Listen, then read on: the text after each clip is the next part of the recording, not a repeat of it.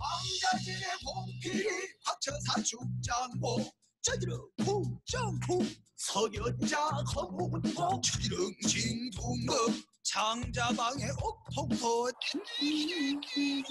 해가는 해금이며 완적의 휘파람 격타과 취육자 등파사 모험사 인기고 체력봉을 곁들여서 노래홀제나 혼자한 통화소리 소공의 신동한다 토끼가 신명해요 야길래라 야길래라 야길래라 야길래라 야길래라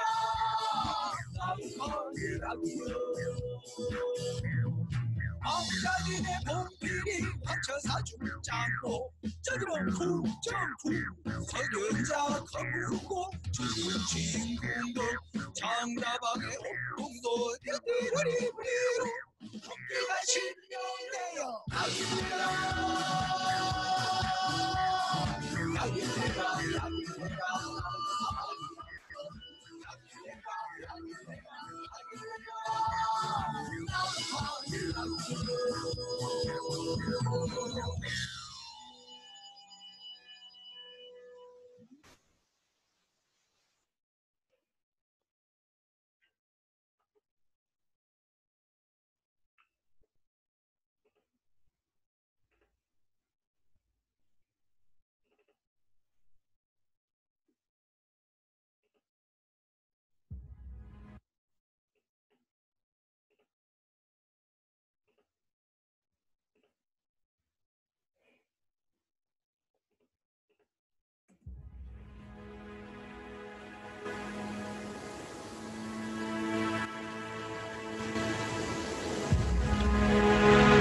Before the earth was divided into regions, we were born with all our differences.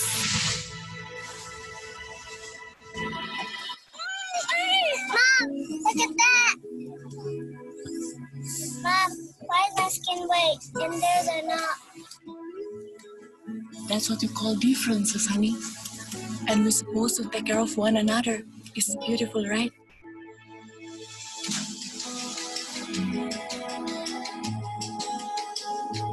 As time goes on, views and values towards something develop, whether they're good or bad.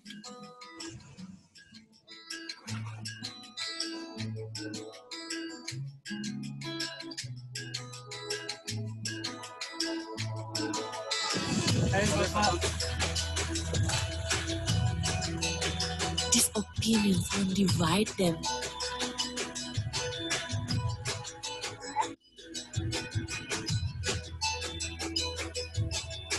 Dek, pegang baik-baik layarnya supaya tidak putus. It will make them stronger.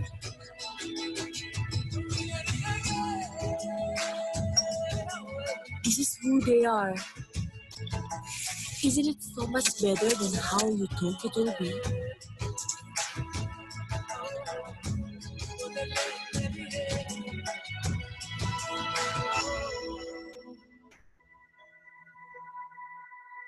Batik iki sedu dipelajari ben ora ilang budayane.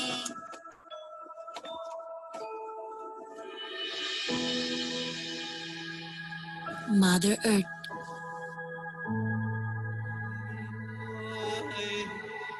Its radiance.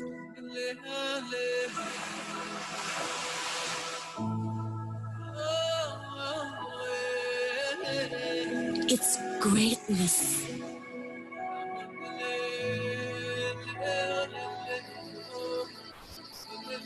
Its beauty will never fail.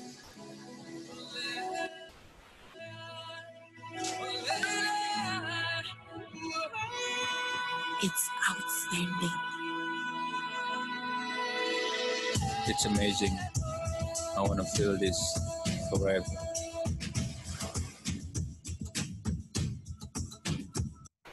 It will always radiate the truth without needing to say anything.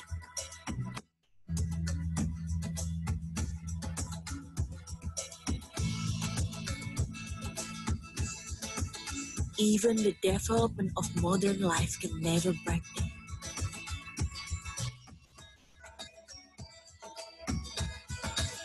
Because they are one. Hey, son, what you got me for dinner tonight? I got you some nasi goreng.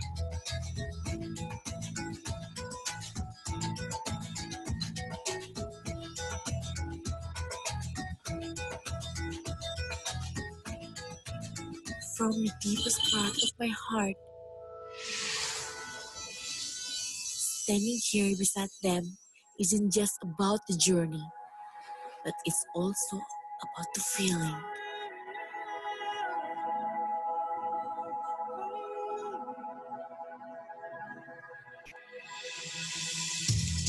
The feeling that will never run out and will never be fade. Because you will keep seeing and finding new wonders here. Wonders that are priceless.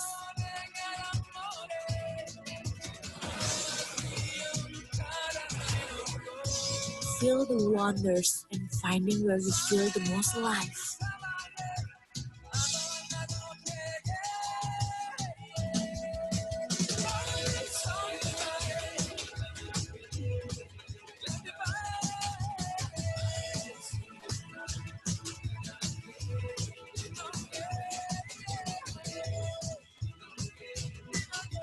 For me, it's here.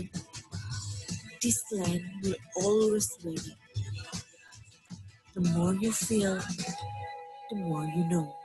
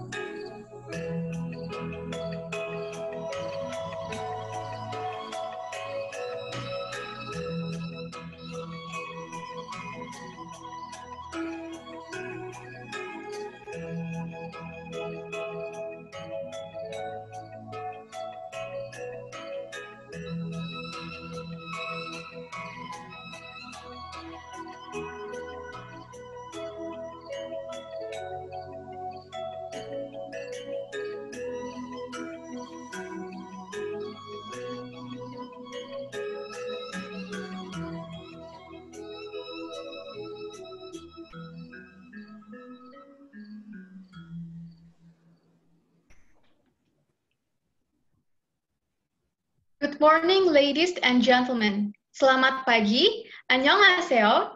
We are delighted to welcome you to Indonesia-Korea Youth Friendship Forum 2020. How to brand your country in the middle of global crisis.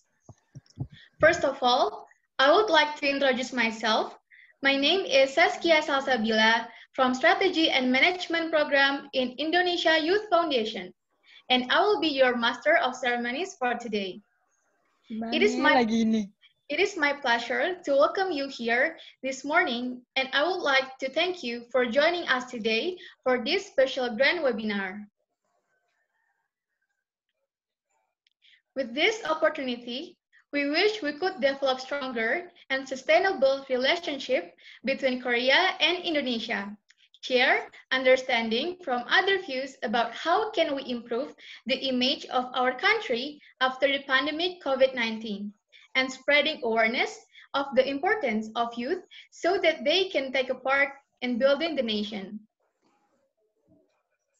Before we begin, I would very warm welcome to the Excellency ex-Ambassador of South Korea for Indonesia, Mr. Kim Chang-bom, the Honorable Executive Director of Center for Peace and Public Integrity Hansen University, Professor Yi Ki-ho, the Honorable Economist of Fiscal Policy Agency, Ministry of Finance, Republic of Indonesia, Ms. Adelia Surya Pratiwi, Master of Science.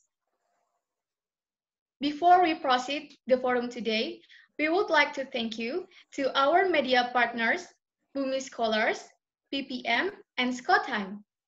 This event, supported by Hansen University, Korea Democracy Foundation, and organized by Indonesia Youth Foundation and PPDC. Ladies and gentlemen, let me inform you our agenda for today. And the time shown in the event rundown is using Jakarta time. Seoul, South Korea, it's 2 hours ahead of Jakarta, Indonesia. Now, 10:31 in Jakarta and 12:30 in Korea. So, our rundown for today. First, we have opening Indonesia-Korea Youth Friendship Forum by MC, followed by welcoming remarks and keynote speaker, followed by opening grand seminar first session by our moderator, and followed by Korean expert, Professor Yi Ki-ho, and then we have break session for 40 minutes. And we have in 12:30 p.m. Jakarta time and 2:30 p.m. Korea time, we have opening second session, followed by Indonesian expert speaker, and we have closing ceremony at 1:10 p.m. Jakarta time.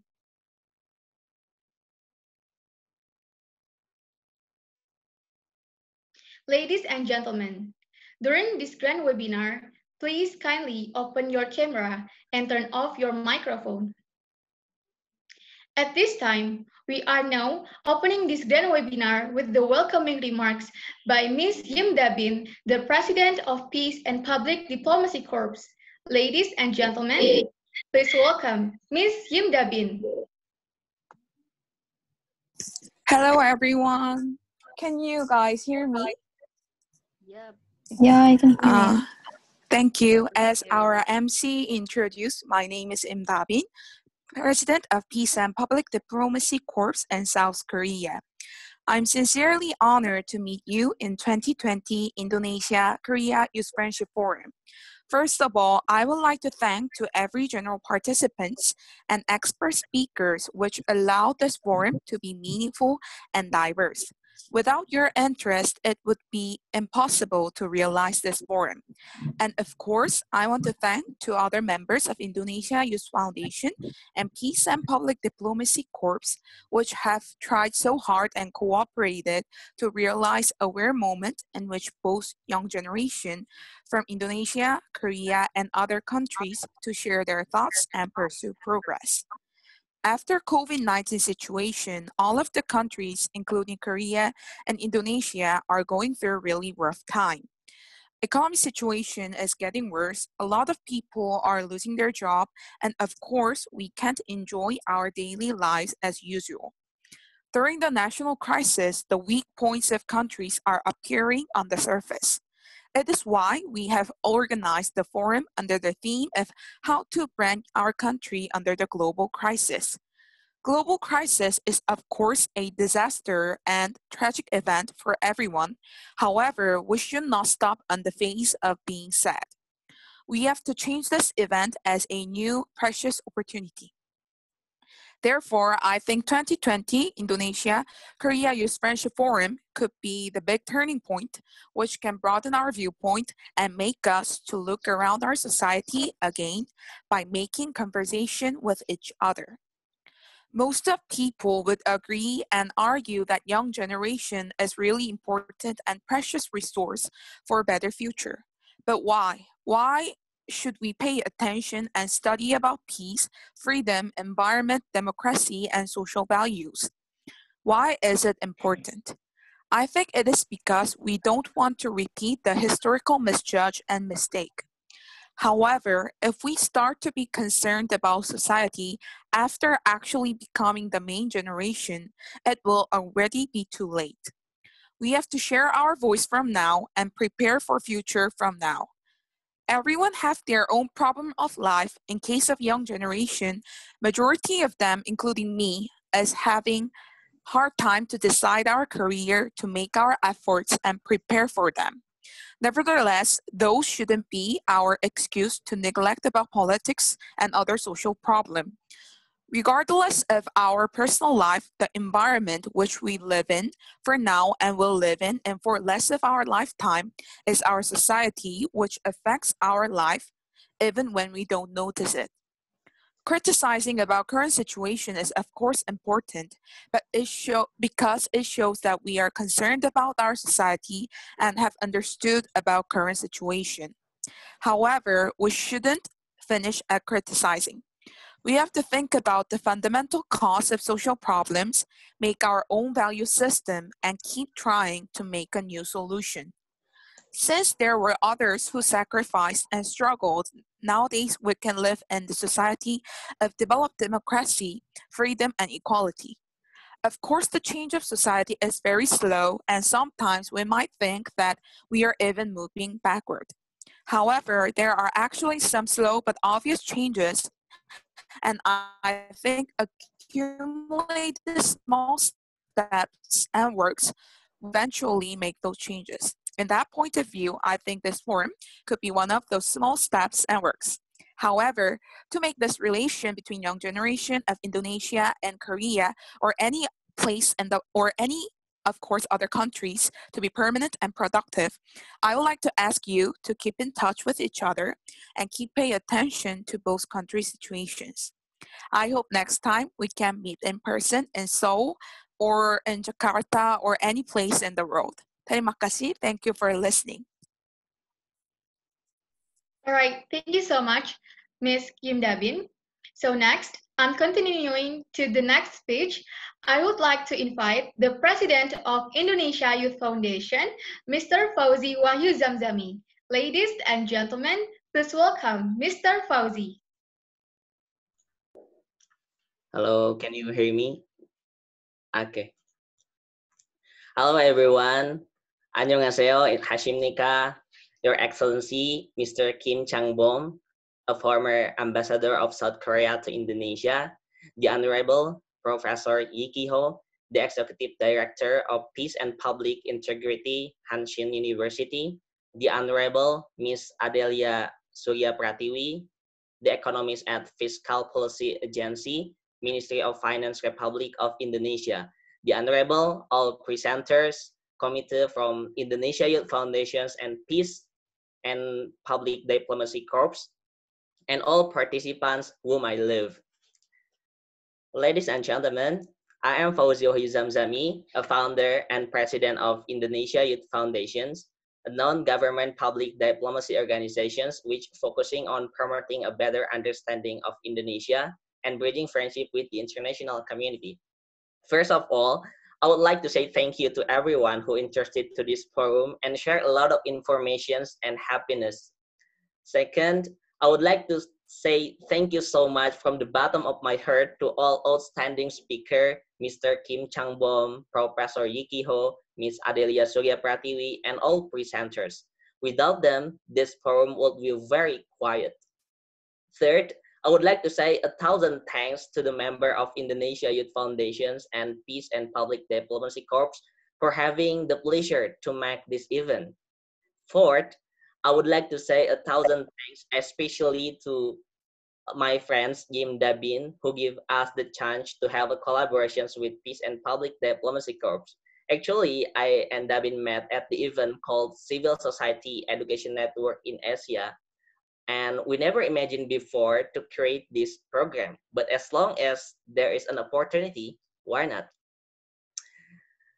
In this day and age, everything we do is very different from before. People who usually go school face-to-face now have to be online. And of course, they cannot interact directly.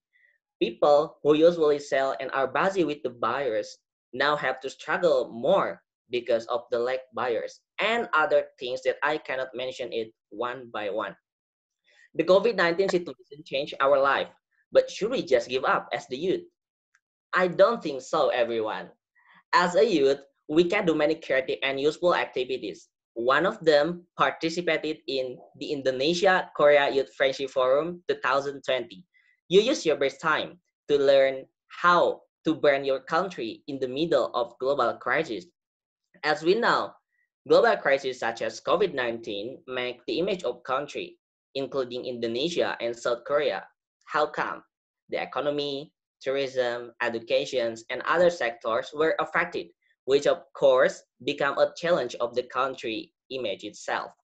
Therefore, this forum will invite us as the youth to think and discuss how we as Indonesian and Korean youth can restore the good image of our country in the middle of this pandemic.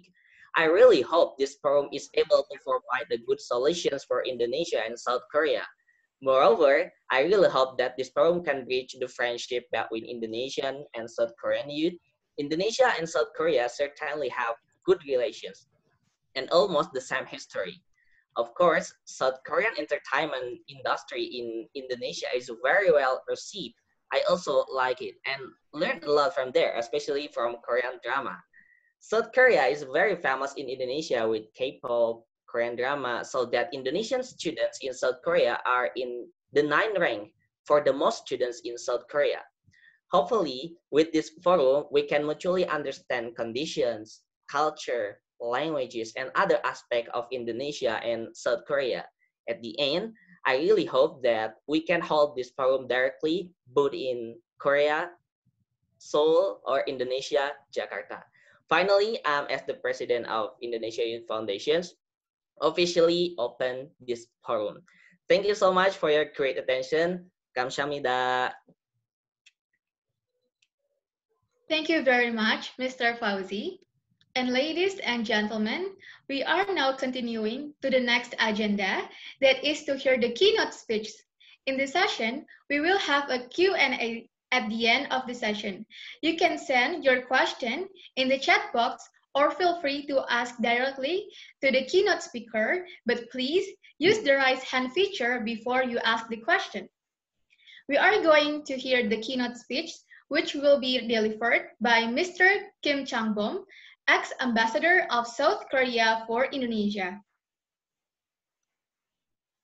안녕하세요. Good afternoon. Selamat pagi. Salam sejahtera bagi kita semua. Saya Kim Chang-bom, mantan Duta Besar Republik Korea untuk Indonesia. Saya sudah kembali ke Seoul, Korea bulan Juli yang lalu. Senang sekali bertemu dengan semuanya. Saya hampir merasa saya sekarang adalah di Indonesia. Yeah. I'm very delighted and honored to deliver a keynote speech at Indonesia Korea Youth Forum. I'm particularly pleased to meet with all the young leaders from both Indonesia and Korea, even though it's in a virtual manner. I would like to express my thanks to both Indonesia Youth Foundation and Peace and Public Diplomacy Corps, who have jointly organized this meaningful event.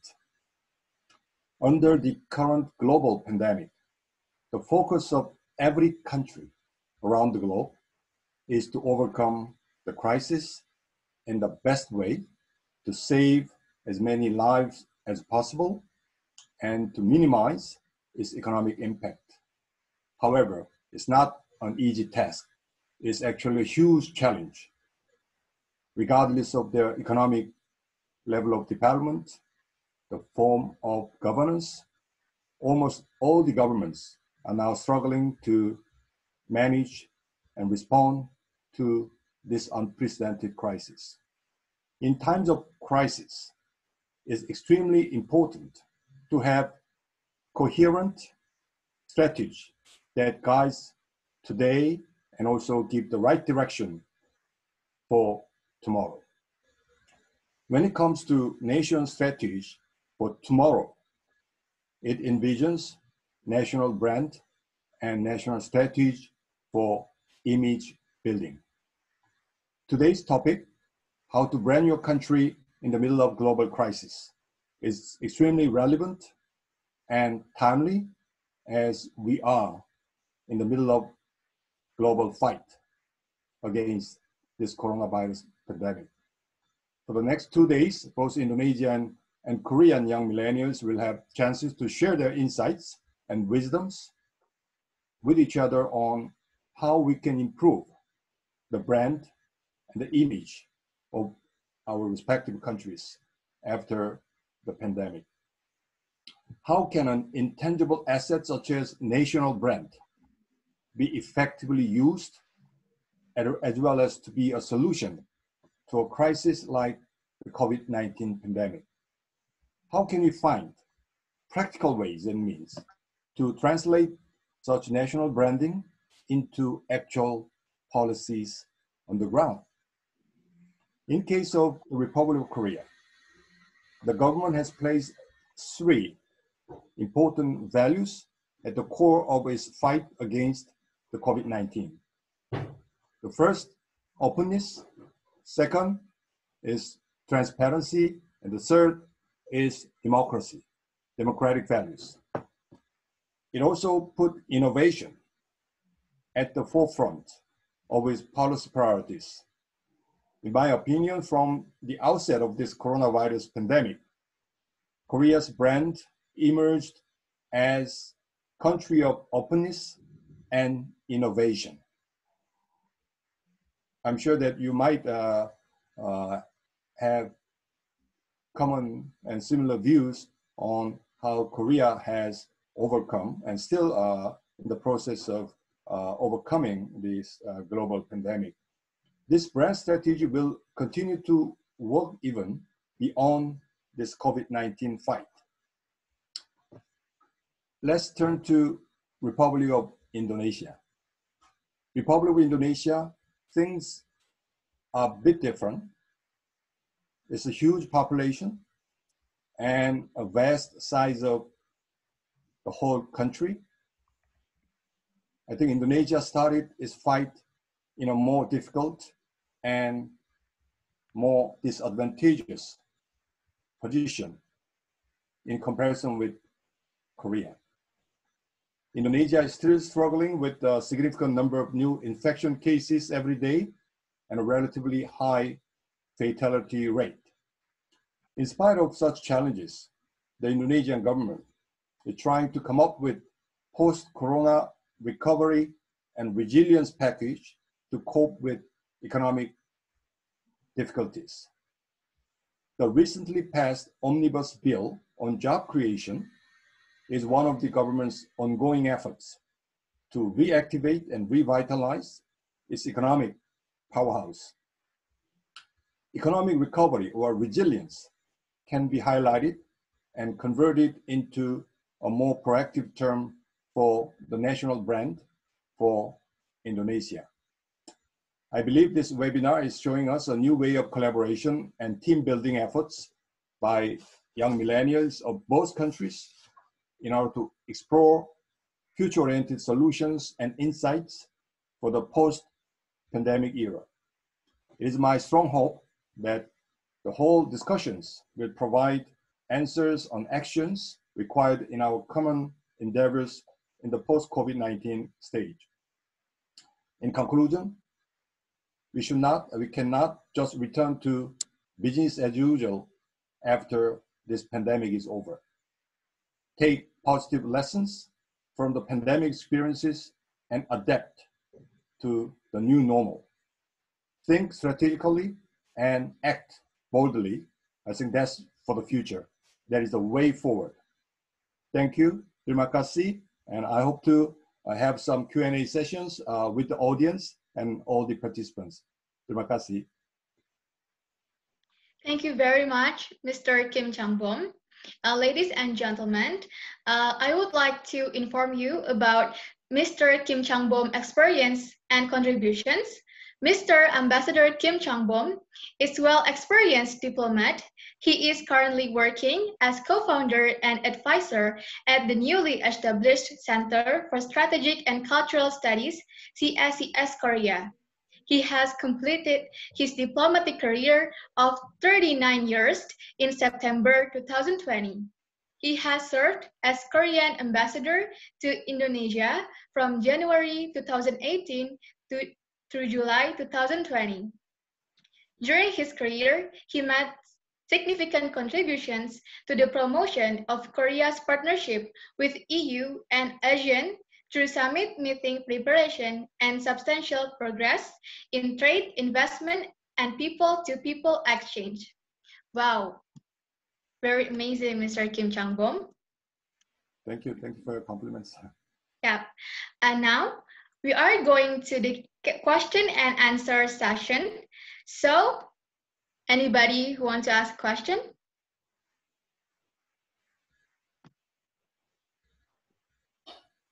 If you have any question, please feel free to chat via chat box, or you can ask directly to Mr. Kim Chang-bom.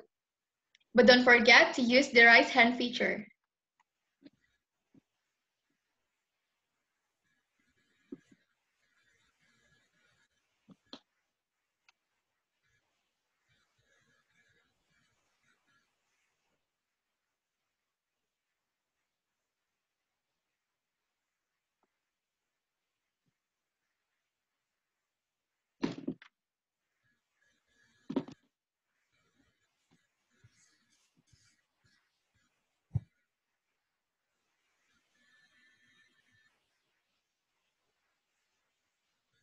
All right, so we have the first question from Yim Dabin to Mr. Kim Chang-bom.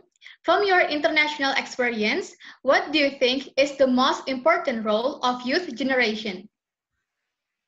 Well, I think the young generation is constituting the main backbone of the whole society, and it is providing kind of middle ground for all the opinion making process, and also it is going to lead the whole nation to future-oriented direction. I think that's when I was first hearing from Im Da-bin from Peace and Public Diplomacy Corps, I was quite surprised to learn that there are some exchanges already building on between Indonesian Youth Foundation and this PPDC.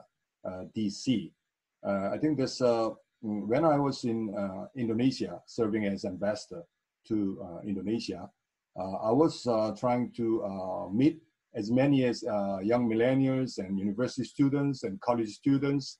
And I even made the Trans-Java bus trip called Dikonang Jawa in September 2019, and visited quite a number of cities and towns within the Java Island.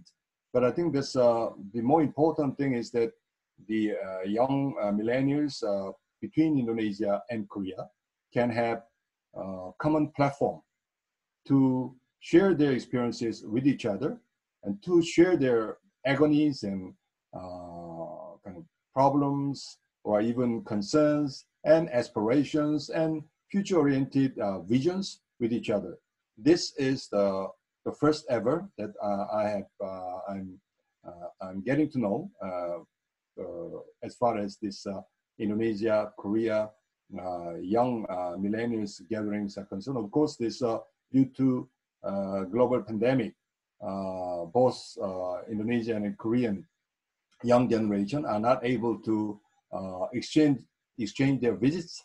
Well, that's, but I think there's when this global coronavirus pandemic will be over, then you will have a chances to visit each other's hometown and home campuses, and also to meet with more friends. But I think this, in conclusion, I think this most important thing is to have common platform to share ideas and also to explore common prosperity and common opportunities for the young generation. And there is another, there are several questions now. Let me just check. And let me just go first to the last question from, I think this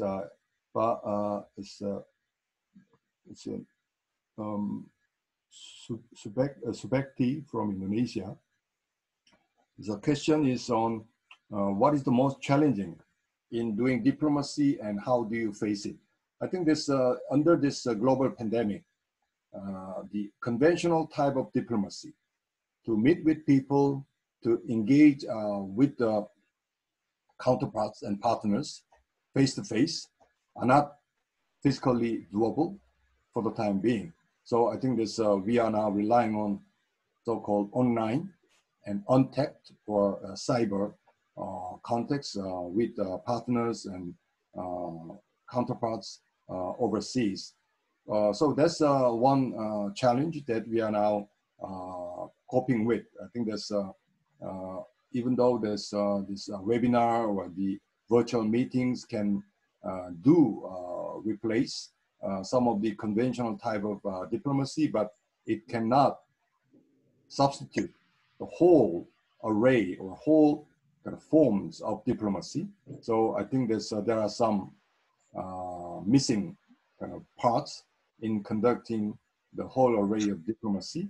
And another important thing is that now increasingly this summit meetings and ministers meetings, this high-level context are getting more important in day-to-day diplomacy. But as you know, there's all the summit meetings like APEC or G20 or East Asia Summit, ASEAN summits are now being conducted all virtually. So no personal context, no personal kind of experiences at all.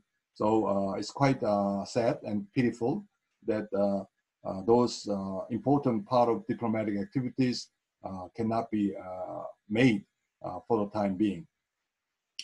And the second question is from Chiptadi Akbar Adiyat from University, Edgy University. Korea is really successful in branding their country and example by their entertainment. You have big experiences as an ex-Korean ambassador for Indonesia. What's the best sector for Indonesia to brand our country, according to your opinion? Well, I have many chances to chat with the Indonesian policymakers on the success story of K-Wave, Hallyu. So I was suggesting to Indonesian friends that maybe next time Indonesia should come up with I-Wave, Indonesia Wave, I-Pop, or I-Drama, or I-Film, or I-Beauty, I-Halal products, something that can be globally attractive. Of course, that does require very concerted, coordinated efforts from both government and private sectors.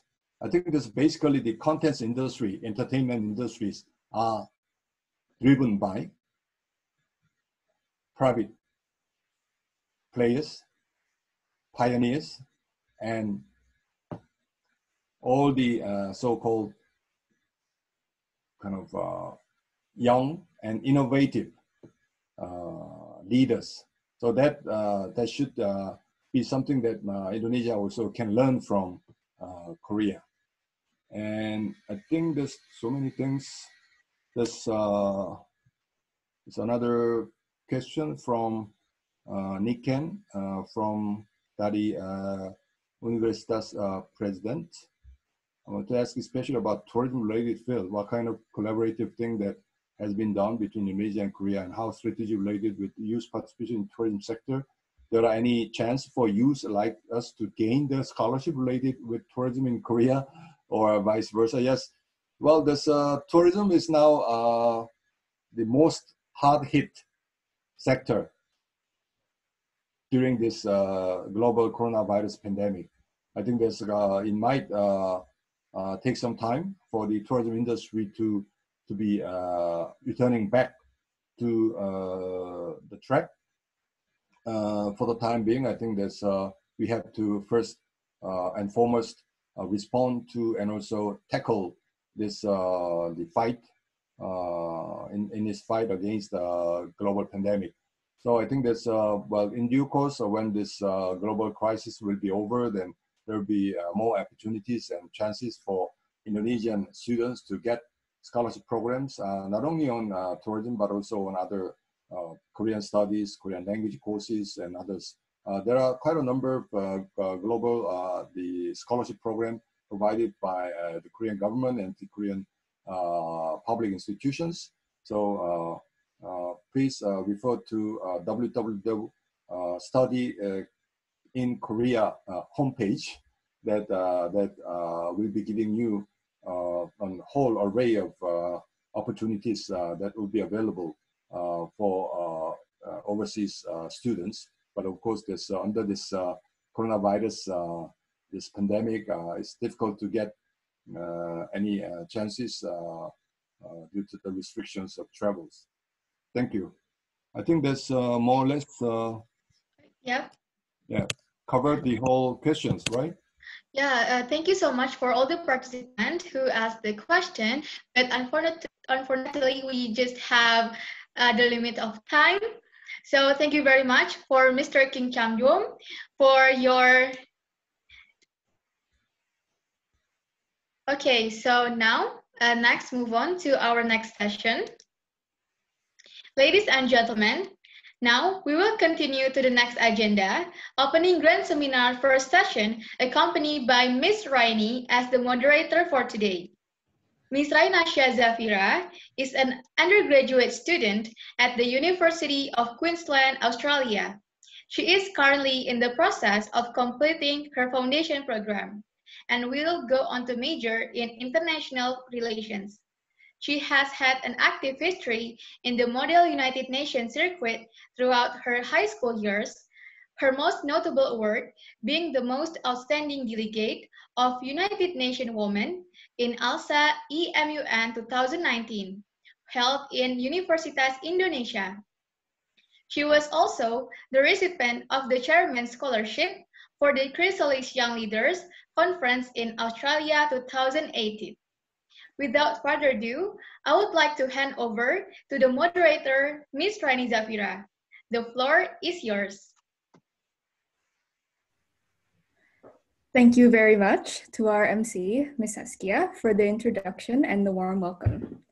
Before we begin, I would like to take some time to introduce myself. My name is Rainasha Zafira, and I am the coordinator of International Cooperation in Indonesia Youth Foundation. It is my pleasure to be your moderator for today's event. For our first topic of discussion, our expert speaker will be discussing about characteristical changes in Korean society under COVID-19. With the coronavirus sweeping lives throughout the world, many countries are implementing strict laws in order to crack down on the rising cases of COVID-19. These laws are changing and impacting lifestyles drastically, from the education and economic sectors to the mental health of individuals within societies. South Korea is no exception to this trend. Despite being known for their successful preventive measures early on in the pandemic, it cannot be denied that the presence of this virus still left an impact on Korean citizens in one way or another. Today, the Honorable Professor Yi Ki-ho of Hanshin University is going to talk to us a little bit about these impacts and shed some light on how they have created changes within the Korean society. Mr. Yi Ki-ho is an active professor at the Graduate School of Social Innovation Business and the Executive Director for Center of Peace and Public Integrity in Hanshin University, South Korea. Previously, Professor Yi worked as a Secretary General of the Korean Peace Forum from 2003 to 2006, focusing on peace and cooperation issues between North and South Koreas in the context of Northeast Asian cooperation. Professor Yi has also served as an advisory member of the Presidential Committee of the Northeast Asia Initiative during the period of Roh Moo-hyun government. From 1999 to 2002, Professor Yi was a visiting scholar at the Waseda University in Japan, looking at the local and transnational civil movement and its links to peace in East Asia. Before 1999, Professor Yi worked for 10 years in the Korean Christian Academy, where he focused on Korean political change and global peace networks. In 1997, Professor Yi completed his PhD dissertation titled Social Movement Networks in the Democratization Process of Korea at Yonsei University. Before I welcome our speaker, I would like to let the audience know that you will be allowed to ask questions to Professor Yi. To do so, please type your question in the chat box and they will be answered by Professor Yi after he has finished speaking. If anyone would like to ask a question directly to Professor Yi, please feel free to use the raise hand option and we will open the question and answer session. And now, without further ado, please join me in welcoming His Excellency, Professor Yi Ki-ho. Professor, the floor is yours. You have 15 minutes. Okay, first of all, thank you very much. Terima kasih to all of you. And I really pleased and honored and happy to see this opportunity and to be invited here. This is really wonderful between Indonesia and Korea, especially among young people's new initiative that could make kind of some great impact to work in a good direction. So may I share my screen?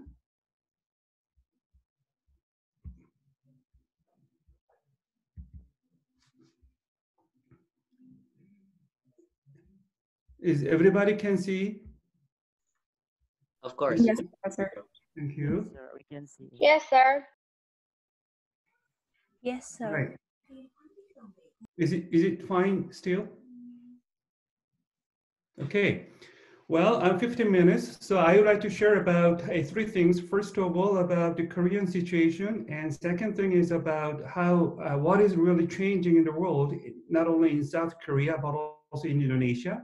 And thirdly, I also like to say that then what would be good lessons and challenges that we have to overcome through such kind of some circumstances. And I think there is a very wonderful lesson already inside in Indonesia. So I would like to focus and highlight more about the Indonesian spirit that we had a better share together, especially among young people between South Korea and Indonesia. So I would like to say the first things. Okay, COVID-19, basically we see COVID-19 is not only pandemics, but that's a kind of the outcome of what humankind has developed up to now.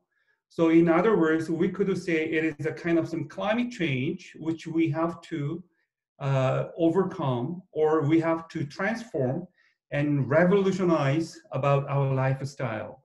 So in some sense, COVID-19 would be a kind of virus to humankind. However, in other words, human ourselves could be a virus to planet, and COVID-19 would be a vaccine of planet against about the humankind's desires and some very greedy development. So this is just a question what we had better think about. Maybe you also need to talk about which side you would like to stand on concerning about COVID-19. And this is kind of the COVID-19 map. Actually, this is dashboard which I just to quote just last night. So this is just a less than 24 hours, a graph. What happens here? If we could see usually the most US America and South America and Europe and India. So we usually, and even Japan. So even nowadays, this pandemic is usually a much more spread in the developed countries rather than developing countries. However, that's why I already told you about this is not only about the illness or some other the sanitary issues, but this is a kind of the outcome of human development. So actually, we have to think about the lifestyle which we have developed up to now. And if we just go back about 7 months ago, well, the former, the graph, you could see the 11 million people are actually contaminated in US. And then second, India, Brazil, France, Russia, Spain, and UK, and Argentina, Italia. So actually, mostly they are, except India, most of them are Europe and America. But 7 months ago, if we could see, the top one was China and South Korea. So actually, we were very much suffered in the beginning of COVID-19. Then what happened? Well, concerning on this, I guess already Ambassador Kim explained about how the Korean government responded to, or how Korean government made some policies to deal with this COVID-19. So I would like to speed up the Korean side, but at the same time, I'd like to tell you about what is going on in South Korea due to COVID-19. Well, actually, this kind of new categorization of class is done by the very famous the U.S. scholar and bureau Robert Reich, and he mentioned in Guardian early this April, and according to his opinion, COVID-19 divides the society into 4 classes. The first class would be the remotes. The remotes are the people who can work separately through computer internet. So actually their job has not been so much influenced by this COVID-19.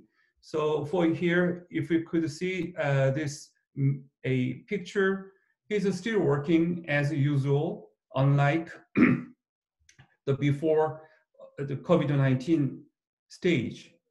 And however, the second class, the essentials, for example, they do not lose their jobs. However, their works condition is too bad because they have to work more hard, and there's the heavy burden is done to them. For example, deliveries or the doctors. So their work condition gets much worse. So that's the second class.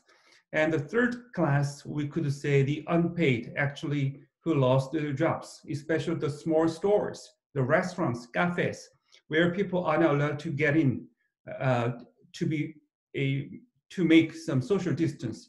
So most of them, they lost their jobs. And we also have to think about the forgotten. For example, illegal laborers, the abroad laborers, or the prisoners, or the young children who do not have their parents.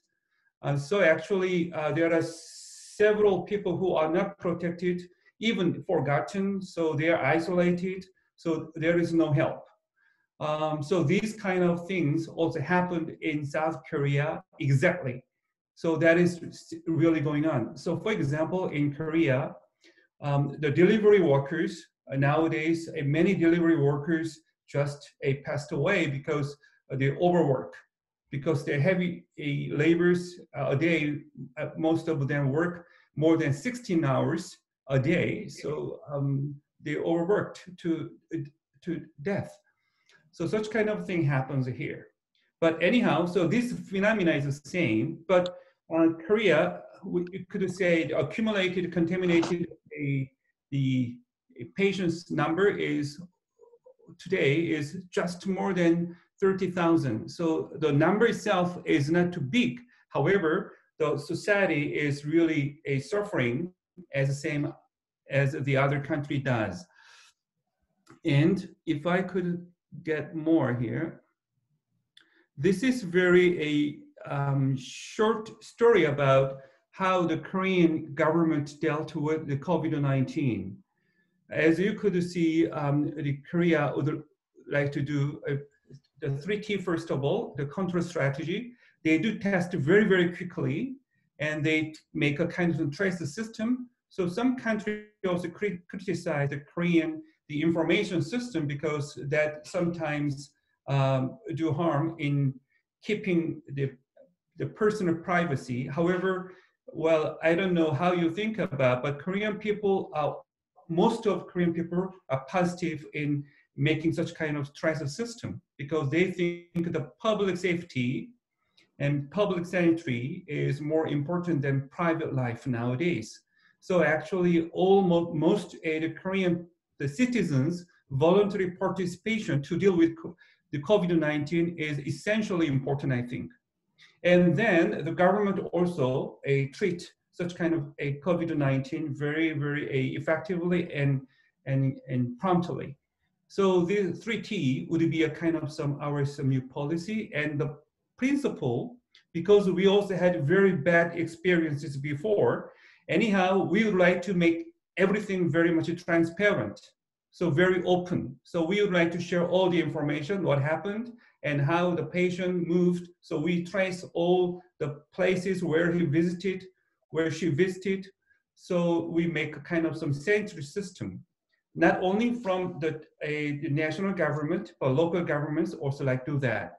And people think that is also kind of some democratic values. So what the government says is also true here. And if I go one more thing, the trust system, as you see, transparency, responsibility, and united actions, and science and speed, and together in solidarity. Well, if we have any questions, not only me, but some South Korean students can also answer to your questions, or they have maybe different ideas, but we can share about. But mostly, I would like to say such kind of some 5 process and principles to deal with a COVID-19. We had a kind of some consensus between government and civil society, people. So transparency, responsibility, a united action, science and speed, and together in solidarity, we are on the same page. So this is very roughly say what COVID-19 has been dealt with in South Korea and what is outcome. So I already mentioned about we suffered still in the same transition. However, we made a kind of some quite successful the policy and strategy to deal with the COVID-19 in this context. So let me go next some other topics. Very important thing, one more thing I would like to emphasize here with all of you is we usually say Indonesia, South Korea, North Korea, USA, that is a state name. But COVID-19 this year, let us recognize not only state, but also local life is really important. So this is a new recovery of local. So what is local? We have to think about. This is a very, very important, I think. And in this context, I'd like to say how we could make it successful. First of all, I already mentioned about the government side, but in the local side, I'd like to emphasize. The first one is about citizens in local. They made great resilience. Actually, they had patience. They also had a kind of unity, solidarity, participation, voluntary engagement, and they themselves would like to make many other prevention policies in personal level, family level, local level. So not only the national government, actually citizens in local was very, very excellent. So I really would like to praise all the local citizens in Korea. And the second thing, usually I guess Indonesia has a very complex history, but in South Korea, we have very strong national government. So usually local governments did not have their initiative. Even though we have a local government system by law, however, local government could not make their own initiative. However, under this kind of COVID-19, local government showed a lot of accountability and very prompt policy and very appropriate contextual policy. So local government's initiative was very wonderful. So their policy focus and citizens' resilience, I think these kinds of things actually happens in South Korea in local level. So I also like to let you think about local, and we had a better share about in local, even though we would like to build up Indonesia and South Korean, the young people's cooperation, but not only state level, personal level, local level, university level, or any organizations level, So we have to think about more local base. That's one thing that I also like to emphasize for today. And so here, if we think about COVID-19 pioneered or opened a local space as a new RSM community base, then I guess it could give us a kind of a new Kairos system. I mean, game changer, a momentum to change the present situation up to now and about the future. So, well, roughly say, I think we had better think about the spaces. The one is about the state. You already know where we experience, but as I mentioned, we also found local as a kind of some new space. And third one is the cyberspace, as we already meet together in cyberspace through Zoom tool. And state is very old space. And actually, in the beginning, especially after 1945, nation state was a very strong community to be against imperialism or colonialism. So nation state was a kind of some very wonderful community to make their own autonomy. So the nation state would like to make a more strong solidarity, and at the same time, they would like to modernize the people, and they would like to develop economics, so they would like to make a strong state. This is a kind of the state story between 1945 and up to now. So this is one absolute kind of some space during the last 70 years. But at the same time, if we think about the new space, local, especially village, 15 minutes walk radius, but anyhow, local is a kind of a new community that we would like to focus on. And the other one is about cyberspace. If you could see this kind of some mobile phone, you use most of your time in mobile phone. So mobile phone is not only communication tool, it's not only tool, it's a kind of your life itself. Your space is over there. And then how we can find such kind of the spirit of local? I guess that is actually in Indonesia legacy. Brand Indonesian spirit. Probably you already know Bhinneka Tunggal Ika. I don't know this pronunciation is correct or not, but roughly say it is a unity in diversity. And over here, diversity means local. Unity means a state.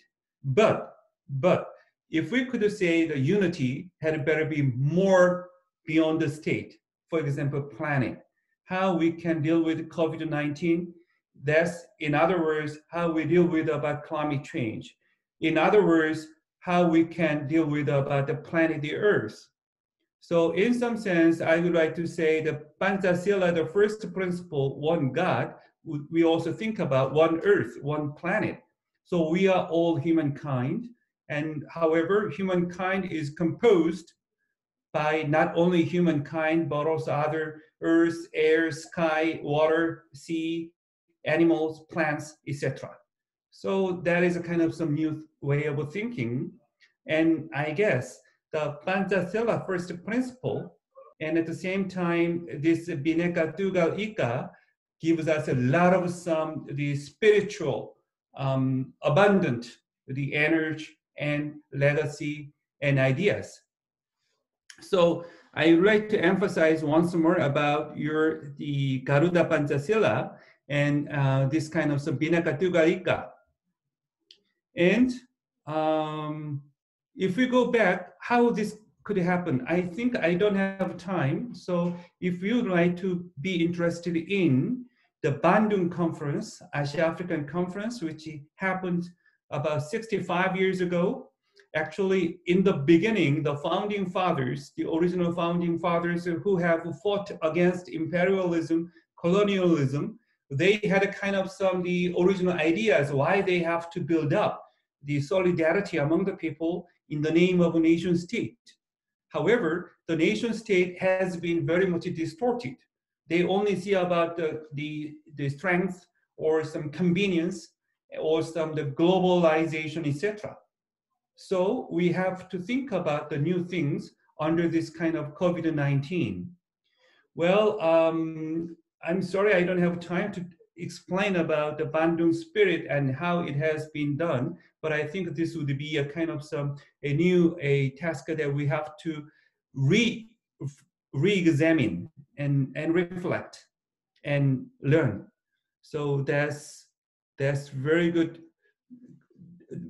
base of source, and that happened in Indonesia. So I think this Indonesian South Korean such kind of some meeting and this kind of some conference is not coincidence. So I think there is a very long origins of our ideas and spirits, and now very young youth will make a kind of some continuity history with such kind of some legacies and spirits. This is Bandung 10 Peace Principle. I'll skip out. Okay, so that's what I like to emphasize. However, the power and money, the state and global companies are very much competitive in Asia. What we need is not competition. Rather, we need kind of some cooperation among ourselves. But unfortunately, Asia is in very hard competition in such kind of some changing structures. You could see they would like to categorize in many terms. Well, if we could see this kind of some regional cooperation seems to be very wonderful. Of course, I also agree. However, among this kind of the Asia initiatives, at least we could find they are very competitive still, and they are very much economic oriented or the security oriented. And at the same time, the main actors are only state. How young people can engage in building such kind of cooperative, the regional community. In that sense, I think we had better go back to the more base, the person, family, local, village, etc.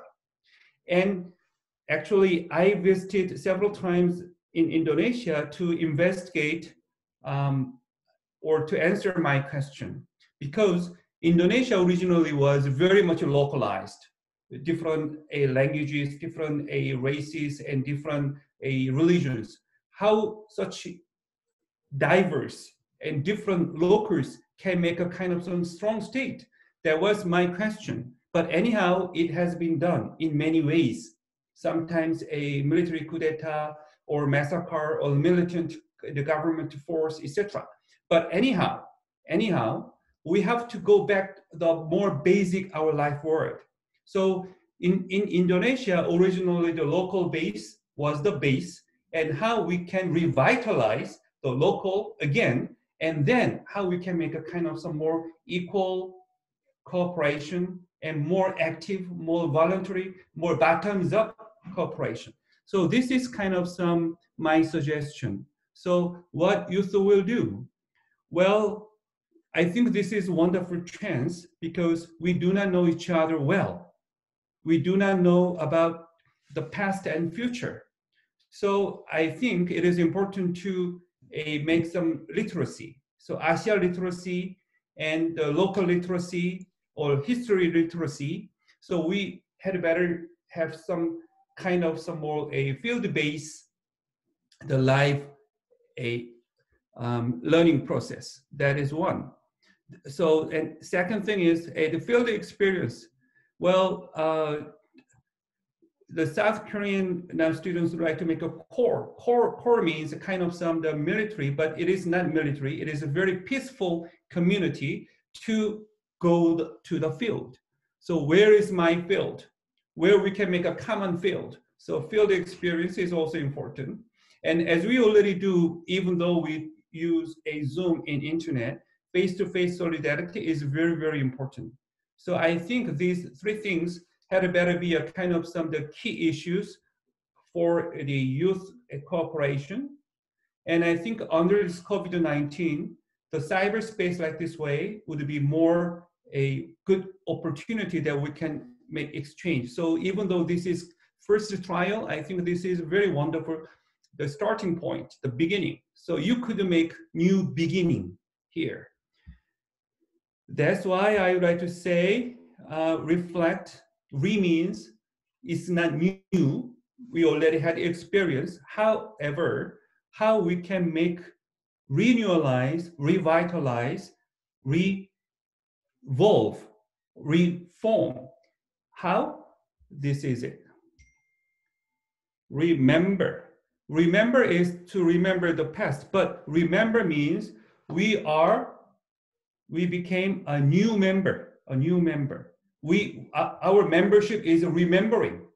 For example, not only belong to Indonesia, not only belong to South Korea, but youth can be a new members of this planet. So COVID-19's lessons and my expectations and wishes through this conference, what you could develop more, and what I also like to do with you together. So this is what I'd like to give you from my side. Thank you very much. Okay, thank you very much, Professor Yi, for the very insightful presentation. As a reminder to the audience, if you would like to ask a question, please feel free to use the chat box to type your question. And if you would like to ask a question directly to Professor Yi, please use the raise hand feature and we will open the floor to your question. To summarize the presentation, Professor Yi has highlighted a few key points, the first of which is that COVID-19 has divided society into 4 different classes: the remotes, the essentials, the unpaid, and the forgotten. Korea's specific response to COVID-19 includes emphasis on voluntary participation of citizens with the health protocols, which translates to local-based initiatives, the creation of 3 different spaces: state space, local space, and cyberspace, and the emphasis of the trust principle, which includes transparency, responsibility, united actions, science and speed, and together in solidarity.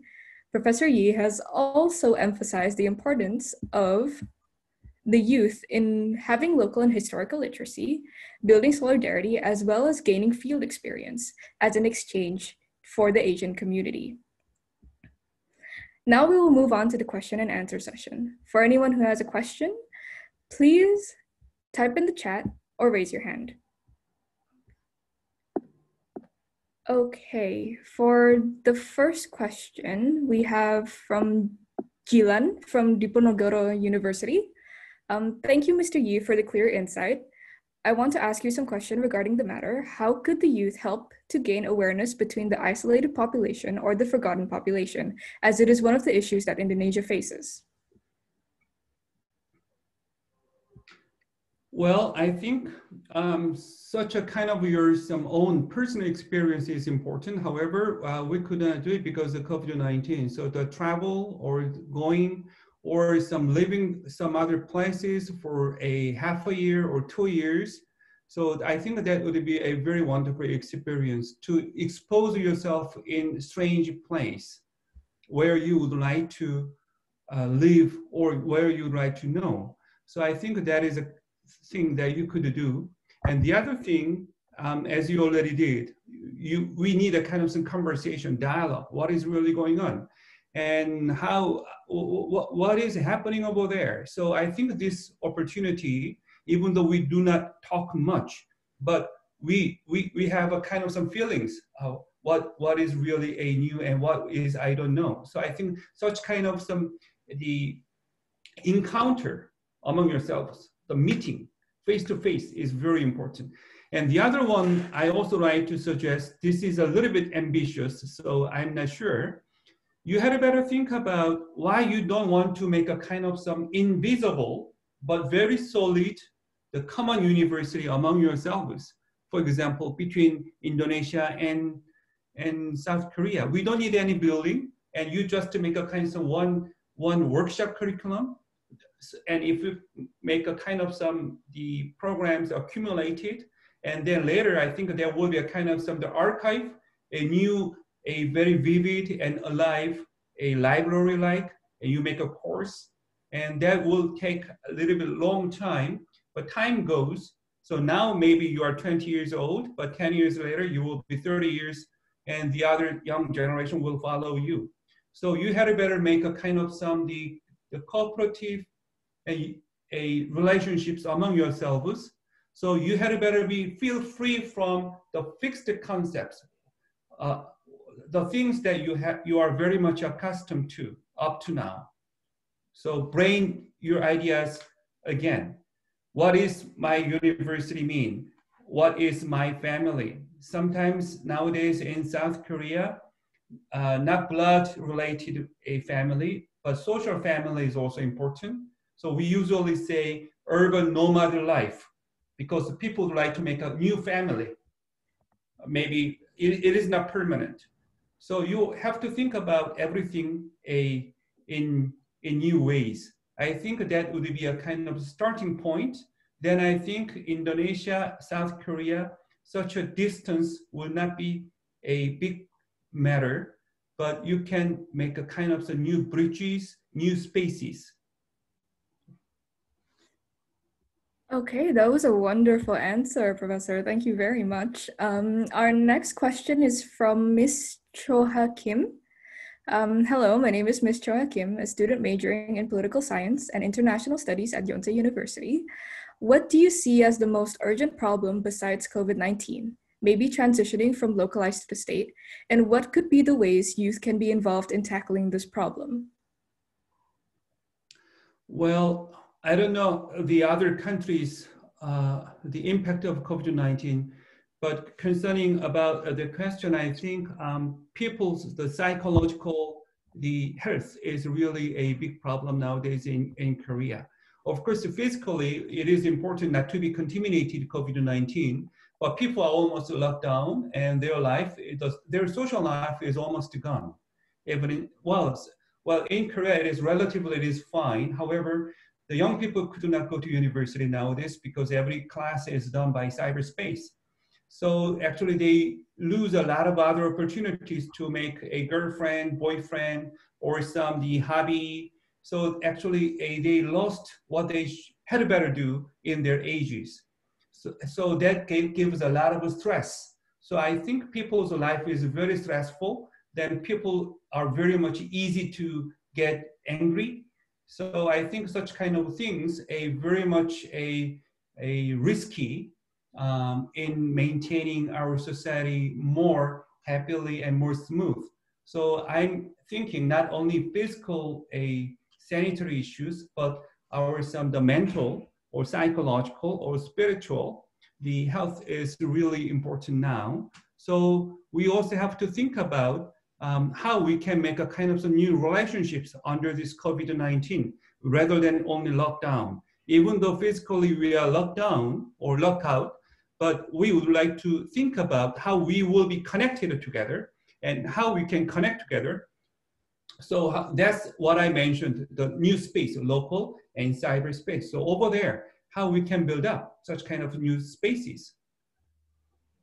Originally, it used to be there in your life. And the nation state is actually only 70 years. Maybe even if it is long, it is only 200 or 300 years. But local life and family life has been long. Of course, cyberspace is really totally new one. So very old local place and very new cyberspace, we had to better build up new things. Sorry, too long. No, it's okay. It's completely fine. Our next question, we have a raised hand person here from Warsito from the Indonesian Cooperative Institute. So he would like to ask a question to you directly. So to Warsito, please, the floor is yours. Okay, thank you so much. Okay, let me introduce myself. My name is Warsito. I'm from Indonesian Cooperative Institute. As I read that South Korea started the economic based on community. Actually, Indonesia have economic based on community, but it's still increase. I want to know from Mr. Ki Hoi, what is the suggest from you to the Indonesian to increase economic based on community? So we have to help the global community. Thank you so much. Okay, well, as I already mentioned, the way of thinking had better be changed nowadays. So when you ask about economic development, what we need a kind of new definition. What is economic development? And economic development makes you happy? Is it true? Or well, usually I think the Western society dominate about the discourse and knowledge, and economic development, the process and the goals also usually done by Western society. So usually Indonesia and South Korea, such kind of middle power states, would like to have a policy catch-up strategy. But now we don't need it to catch up. We had to better develop our own ideas. So rather, we think about how we will make economic developments, but we had to better think about how we will be more happy. So what would be the index of economics or development? But at the same time, we also have to think about index of happiness. And the index should not be defined by the Western society, not by the Harvard University, Oxford University, but your own local. Local people can make your definition. And at the same time, you yourselves could make a kind of bottoms up wisdom through your life, through your context. What makes me happy? For example, in Korea, there are many exciting dramas nowadays in Korea, and probably South Korean people, everybody knows, there was very stimulating a drama which was called Sky Castle. Sky Castle is kind of a drama.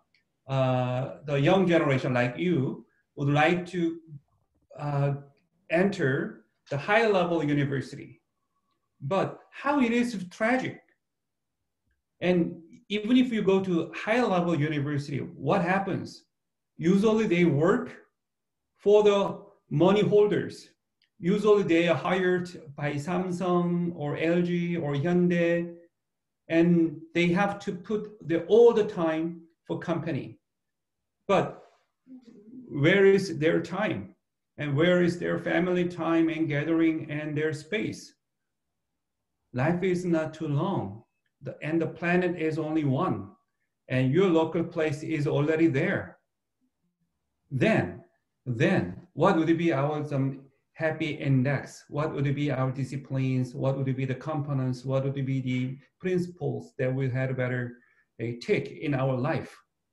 So economic development, we have to rethink about. Of course, I don't want we go back to primitive society again, but what kinds of economic development and what degree would be really appropriate for our human size? So I don't know if this would be answer or not, but anyhow. Thank you, though, Professor. That was still very insightful, so we do appreciate that. Our next question is from Bobby. He says, hello, sir. Hope you always be fine. What is the best way to increase the friendship between the two countries without breaking the rules of this pandemic? You already do. You're already doing through this kind of conversation. Or, well, I think cyberspace, as I already mentioned, is not only tool. It is another new living space. So without COVID-19, you can build up your cyberspace over here. You already record and you can share, and you will have another time such kind of things. Now this is a conference, but you can make a workshop over there and you can build up a new policy. And as I already mentioned, some people like to make a kind of the happiness index among yourselves, and you present and you just invite not only in Indonesia and South Korea, but you can make a kind of the united, a local, how do I say, the global youth forum next time. So you can invite some other countries all together. Or for example, you can also invite East Timor or Aceh people or Singapore or Brunei. And you also think about how ASEAN had better be developed. Well, that would be another thing that you also think about. So there are so many things that we have to rethink, and to rethink or to reflect or to reinvent we need a kind of a discussion, a dialogue, because such kind of hot discussion or dialogue gives us a kind of the new creative the platform and ideas. So you don't have to worry about, rather, as I already mentioned, thanks to COVID-19, we found this kind of the limited the cyberspace, like what we are doing now, and at the same time local. So we found which we just forgot or we lost. So we had to better revitalize such kind of things. Okay, thank you for the answer. Our next question is from Mr. Cipta Bdi Akbar from Ege University. There are a lot of countries that are under recession because of COVID-19. What is Korea's way to minimize the economic problem during this time? Can the Korean method be applied in other countries? As we know, every country has their own differences. Well, that's a very critical question, and that's the most critical, the task that this government would like to handle. Because actually this government would like to make kind of the safe from pandemics, and at the same time, they don't want to have such kind of economic recession under this COVID-19. So actually two different goals. One is about economic development, and the other one is about the safety from the COVID-19. But it doesn't go all together always. So it is always very serious issues. So sometimes when we just to make some more economic place, the market more free, then COVID-19 goes up. So now we are experiencing every day. But as I already mentioned, to make it more sustainable, I think the government, the consistent and transparent policy and very prompt policy is very, very important. But this is not good enough. As I already mentioned, the local citizens, participation, patience, resilience, and their some own self protection, and at the same time to let, I think the leadership to let such local people can make their own voluntary participation to prevent COVID-19 is the local government leadership as well. So actually the national government, local government, and people, all these three things could work together. So not only one policy is the only solution, that's not. So it needs a lot of some cooperation. That's what actually what happens in Korea, even though it is not sufficient, but anyhow, we are experiencing. So I already mentioned, people showed a lot of patience and resilience and engagement. Of course, sometimes complaints, but that's very stressful. So that's where we are now. Okay. Would that be all? Would you like to continue? Okay, I guess not. So this is probably our final question because we are on a time limit for this Q&A. This one is from Ninda from Unika Atmajaya. Thank you, Professor Yi, for the insight. It was a very interesting and eye-opening presentation. I want to ask a question. Specifically in Indonesia, there are many youths and adults alike who are close-minded and would engage in damaging actions that encourage disintegration on a local level, such as actively discriminating race, physical youths, so on and so forth. How do we deal with this type of behavior in order to unite the local community? Thank you. Wow, that's very old and still happening and very crucial question. Well, I think the only way is that first of all, recognizing education about those issues, and then solidarity would be the second. Solidarity in their community, and at the same time, beyond the community. So city to city, cooperation and solidarity, or solidarity, community to community beyond the borders. Because even in South Korea, we had a long military bureaucratic dictatorship regime. And that time we very much suffered, and I'm also that generation. But if we remember that time, we could have our hope and we could have kind of some strategy. And that time we could have kind of some patience because we are connected beyond the borders. In the sense, we do appreciate the global, the social movement activists and leaders, and they do not belong to the state. They really work in their community and their locals. So we are very much, we were helped by them. So I think Indonesia, not only in Indonesia, all over the world, I think there are so many corners that suffer with such kind of issues, human rights, etc. Then, first of all, once again, the education recognizing and the solidarity inside and outside. I think those things could be very, very important. And thirdly, we, as I already mentioned, we need a kind of some common vision.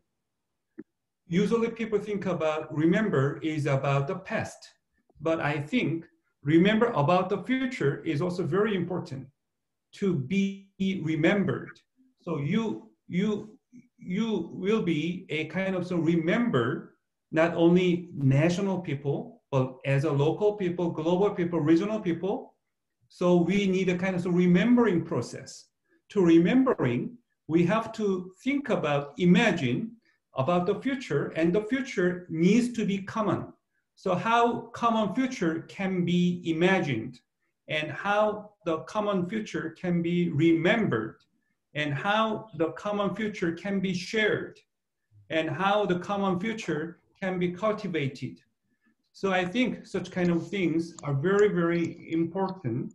And I think that would be a kind of so not only youth task, but also all generations task to be done together with the cooperation among the generation and beyond the locals, beyond the borders. Okay, well, this is my last message to you for this session. Yes, that's completely okay, sir. Thank you very much for answering all of the questions, and I believe that would conclude our question and answer session for this time.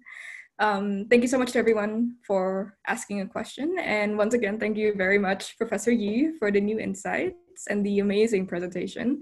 And now we will be returning to our MC, which I will be handing the floor back to. So, Ms. Saskia, you may have the floor.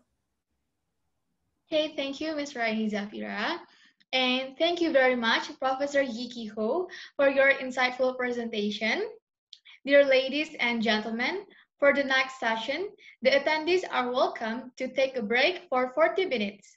Please note that after the break session at 12:30 p.m. Jakarta time and 2:30 p.m. Korea time, we will continue to another session, which is opening second session by Indonesia expert speaker, Ms. Adelia Surya Pratiwi. Well, ladies and gentlemen, please take your time to take a rest. And who expected you to stay in the Zoom? You don't have to leave the Zoom. All right, see you at the second session, everyone. Bye-bye. Bye. Thank you very much, sir. Bye, bye, bye, bye, bye. Thank you at 12:30. Thank you, everybody.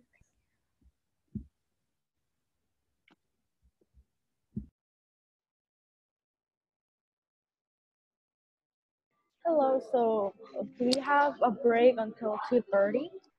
Yeah. And then today's event will end at 3:20 as a final mark. So 2:30 we'll start another session at 2:30 and the final session will end in 3:20. We are going to start again at 2:30 p.m. Korea time and closing at 3:20 p.m. Korea time. Okay, thank you. All right, you're welcome.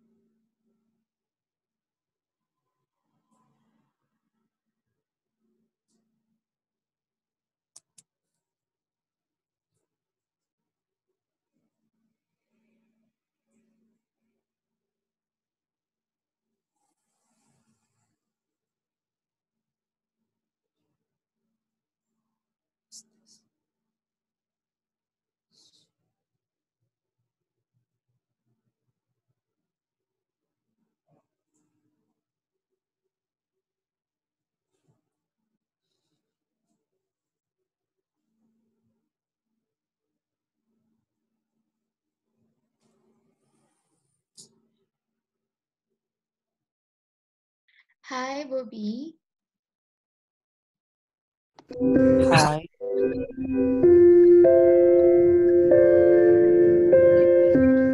We're going to continue to another session at 12:30.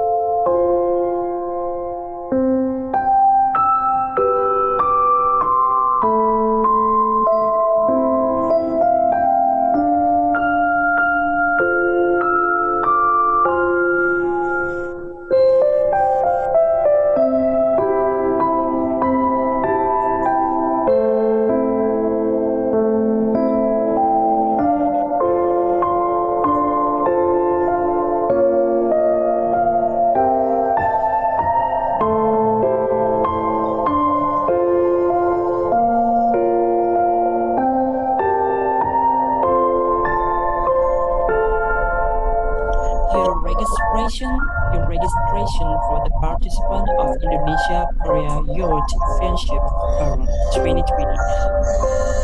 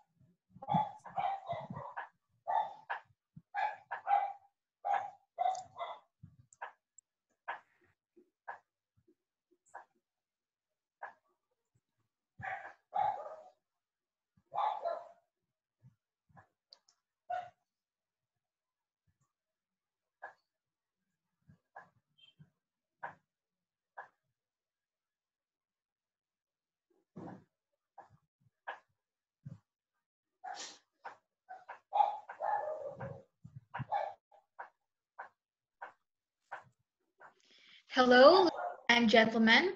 Welcome back to Indonesia-Korea Youth Friendship Forum 2020, How to Brand Your Country in the Middle of Global Crisis.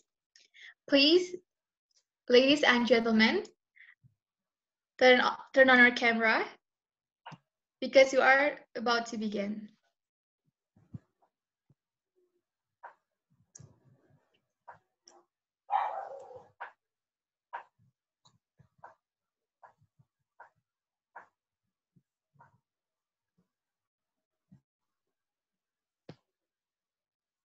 Okay, thank you, ladies and gentlemen.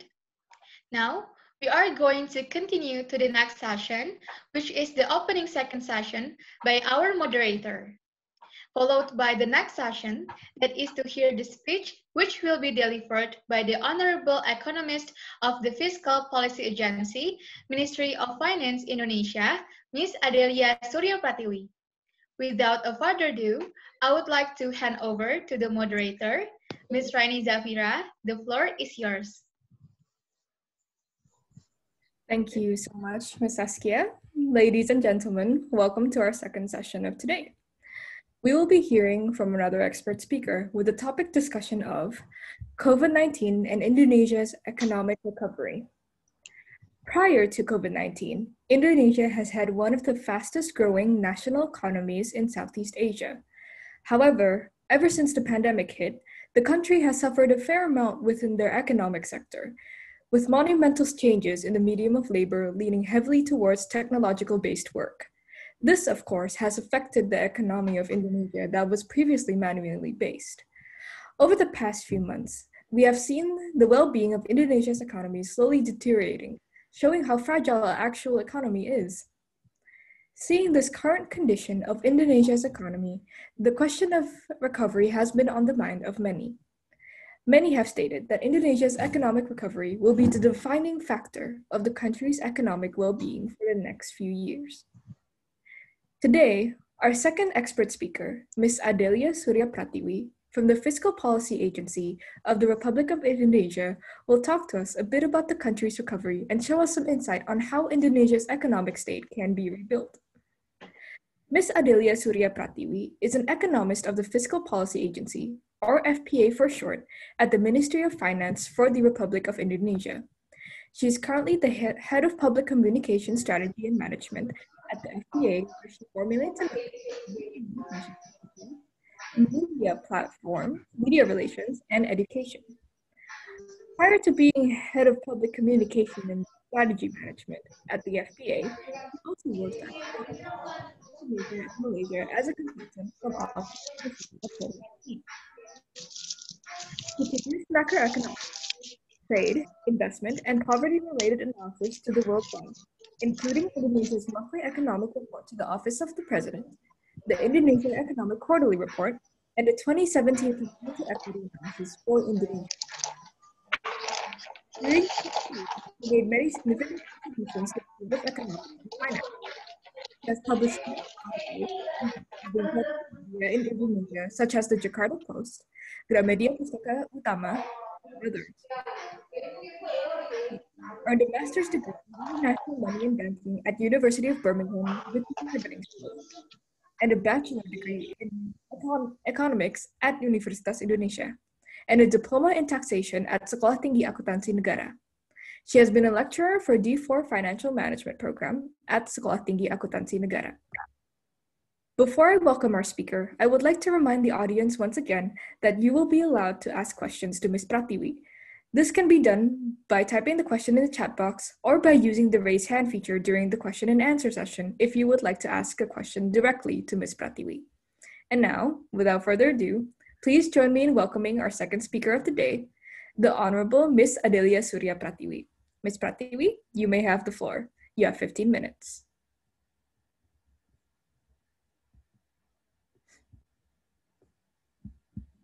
Okay, it seems that Ms. Pratiwi is joining us right now.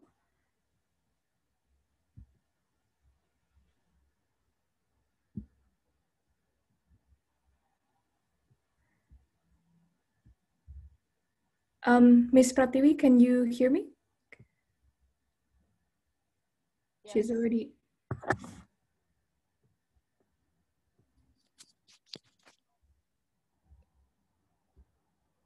Okay, please hold.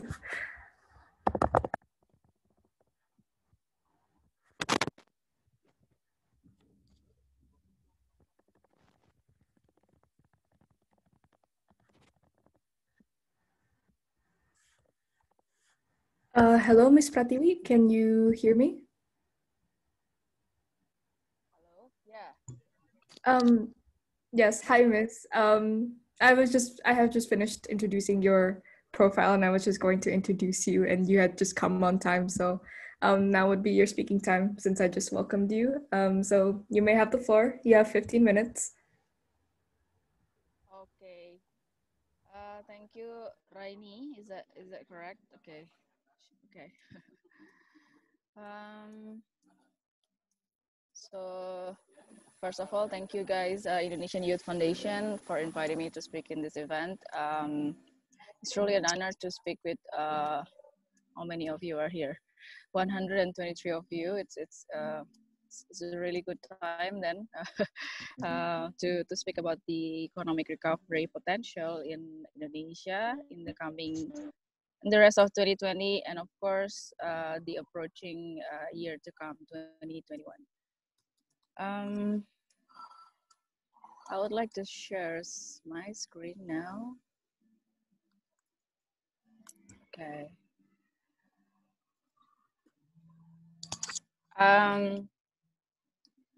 So I would like to begin my presentation by, I think it's a good time to a little bit reiterating what has happened this year, because we're approaching in 2021 soon, and I would like to recall a bit what happened in the beginning of the year when COVID hit every countries in the world, and it has impacted many lives and also livelihoods.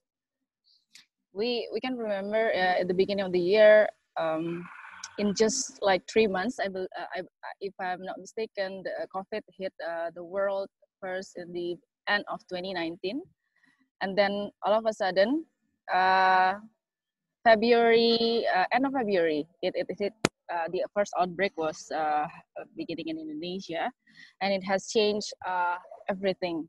We're talking about economy, then we're talking about the pandemic as well. So when you're talking about economists these days, they will talk about some like a health specialist as well. So because we are not only monitoring the economic indicators day by day, but we're also monitoring the development of the COVID case. So everything really changed in just very short period of time. Everybody has never occurred the same thing before. So it's a very extraordinary situation. If you remember, everybody kind of think that this pandemic is similar to what we call the Spanish flu that happened hundreds of years ago. But we didn't really know how to handle this time, because there is no sort of institutional memory, there is no journals to read, nothing. So it was a very extraordinary situation that changed overall the landscape of everything, not only the economy but also social and everything. That was just a bit of recalling how extraordinary it was. Even I'm from the Ministry of Finance, and the budget was changed really drastically in only 3 months. You can imagine, we already came up with the 2020 budget. The fiscal policy was set to go for 2020, and then suddenly the pandemic hits, and then it has changed all the components of the budget. Nah, this time I would like to begin the presentation by reminding you that before COVID, it was pretty good condition for the global economy as well as Indonesia. Although challenges remain, but it was a good hope. We began the year with a good hope. We can see the figures here. 2019, we are familiar with 5% of GDP growth, which usually is indicator for our economic development, the gross domestic product growth. So you can see here in the left part of your screen, there is a GDP growth numbers in the last 5 years. We can see you're familiar with 5%, and now, as all you can see in the newspapers, in all the medias are reporting, everybody's reporting it too in social media. We have to be satisfied with growth, negative growth. Yeah, we just had a release just a few weeks ago, and it's around 3%, minus 3%. So our economy contracted by 3%, and it's been a really loss for everybody, and Indonesia is not an exception. So this is how it looks like.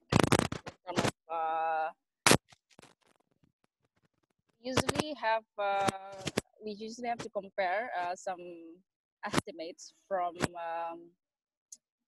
few international organizations like IMF, OECD, and the World Bank. They all have this sort of releases of economic projection every quarter, so you can check it out. It's available online, and they are also doing a public event where media are welcome in those events. So here you can see that there is a very dynamic condition. In 2019, the global economic growth was at 2.8, and now it's contracting.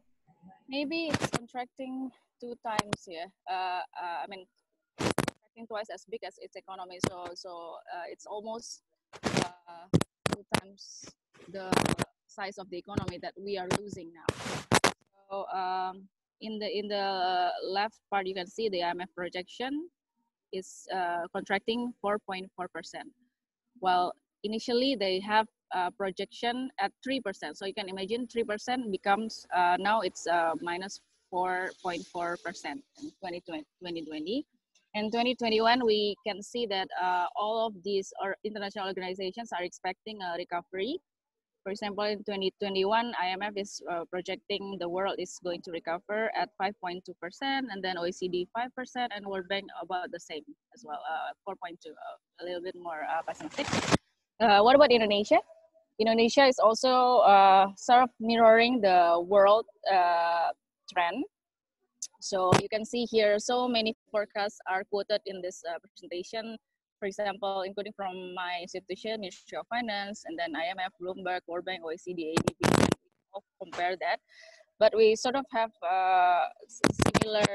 similar sense of what's going to happen in the year 2021. We're expecting recovery because we're maybe a few months ago we didn't really talk about the vaccines development yet, but now as the COVID hit, as the COVID vaccines are developing everywhere, and it's reported also everywhere, we can safely say that there will be a recovery. But for the magnitude of the recovery is not really, we're not really sure about that yet, and we're just hoping that it would be some kind of bouncing at least to the business as usual, to the level before the pandemic.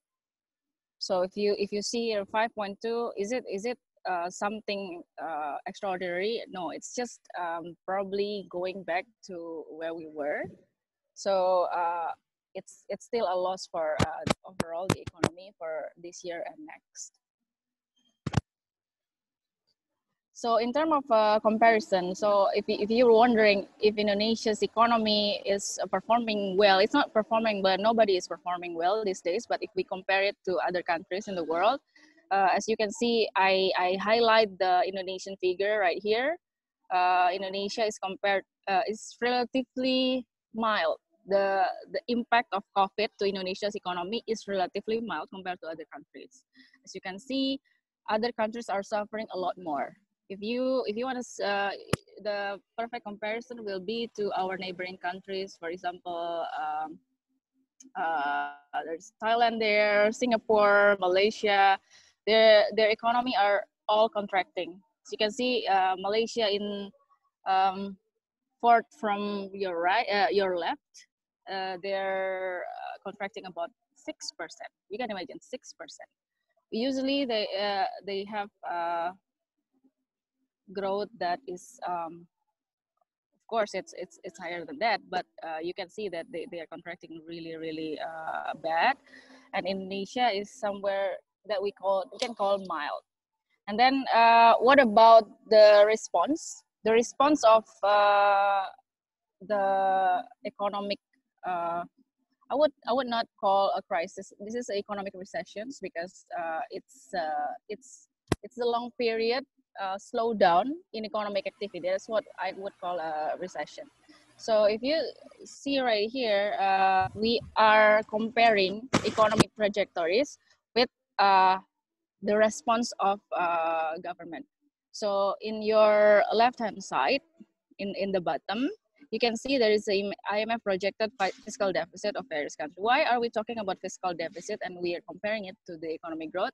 Because you can see some kind of counter-cyclicality.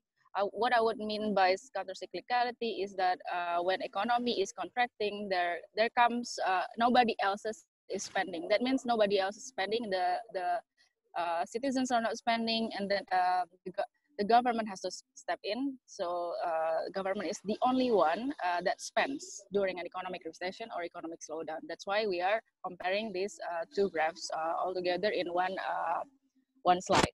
So you can see the Indonesia is implementing what's so-called the fiscal stimulus. Fiscal stimulus that also been implemented by other countries in the world. Like here, I quote China, India, Malaysia, Thailand, Philippines. Everybody was doing some kind of extraordinary measures to tackle the extraordinary virus. We have seen everybody is doing a lot, very high deficit, the governments. We can see Malaysia here, for example, they're used to have the deficit at 2.7%, but now they have 6.5% of GDP, the size of fiscal stimulus. Assalamualaikum. Yes, and we also see Philippines right here. It's very huge gap between the previous deficit before the deficit before COVID 1.8. Now the deficit is going to be 8.1%. What about 2021? 2021, everybody is still going to need the government to spend more to help the economy, so that we see the trend that it's still expanding. It's still the huge deficit. It's not normal deficit for everybody. China, India, Malaysia, Thailand, Philippines, all the same. They have larger than usual deficits. For us, it's beyond the fiscal rule. If you know, the fiscal rule is like the cap that we can only have maximum 3% of GDP. That's the fiscal rule, and we go beyond that because this is extraordinary situation. And then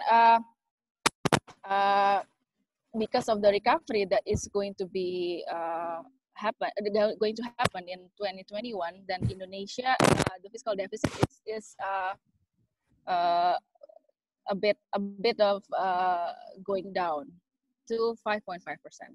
It happened. The similar trend happened also to the other countries. Like India is also smaller. The deficit is smaller in 2021 in terms of percent of GDP.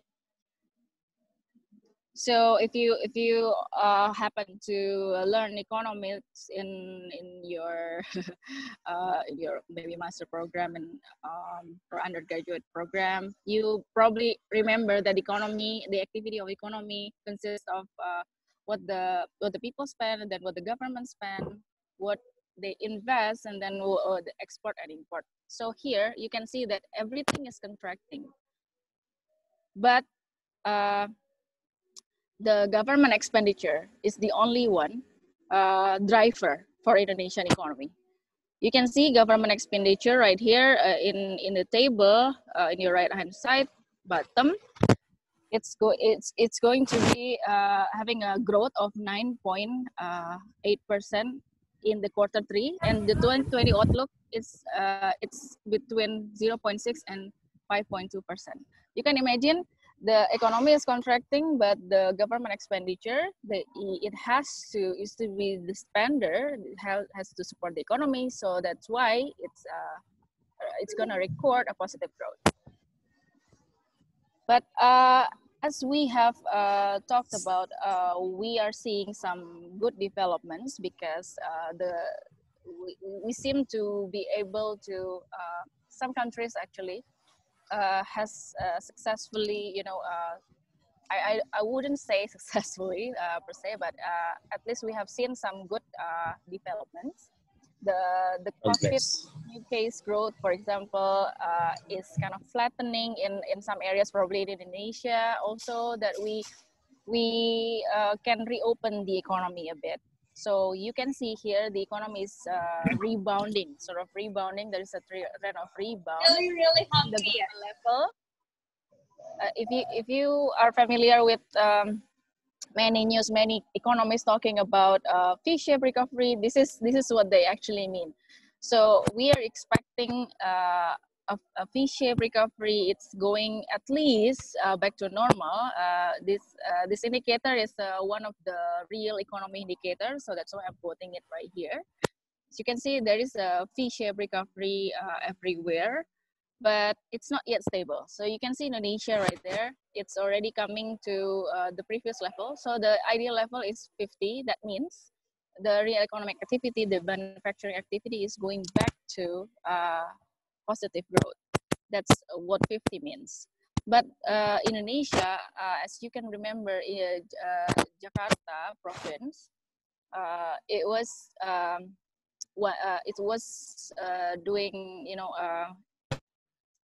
measure to tackle the pandemic. Then we so-called the social distancing kind of happened again after it was sort of not in place anymore, but it was applied again because of the rising COVID case. Then it become counterproductive to the manufacturing activity, but we are hoping that it will go back. And then this one is what we call the indicator of price. Usually price represents something that relates to the global demand. So if the price is about right again, that means then the demand is slowly recovering and as well as the supply. So you can see here there is a sign of recovery after in the past few months. It's going up again, the global commodity price. That means probably demand and supply are recovering. And then these I'm going to just touch because I know that my time is limited.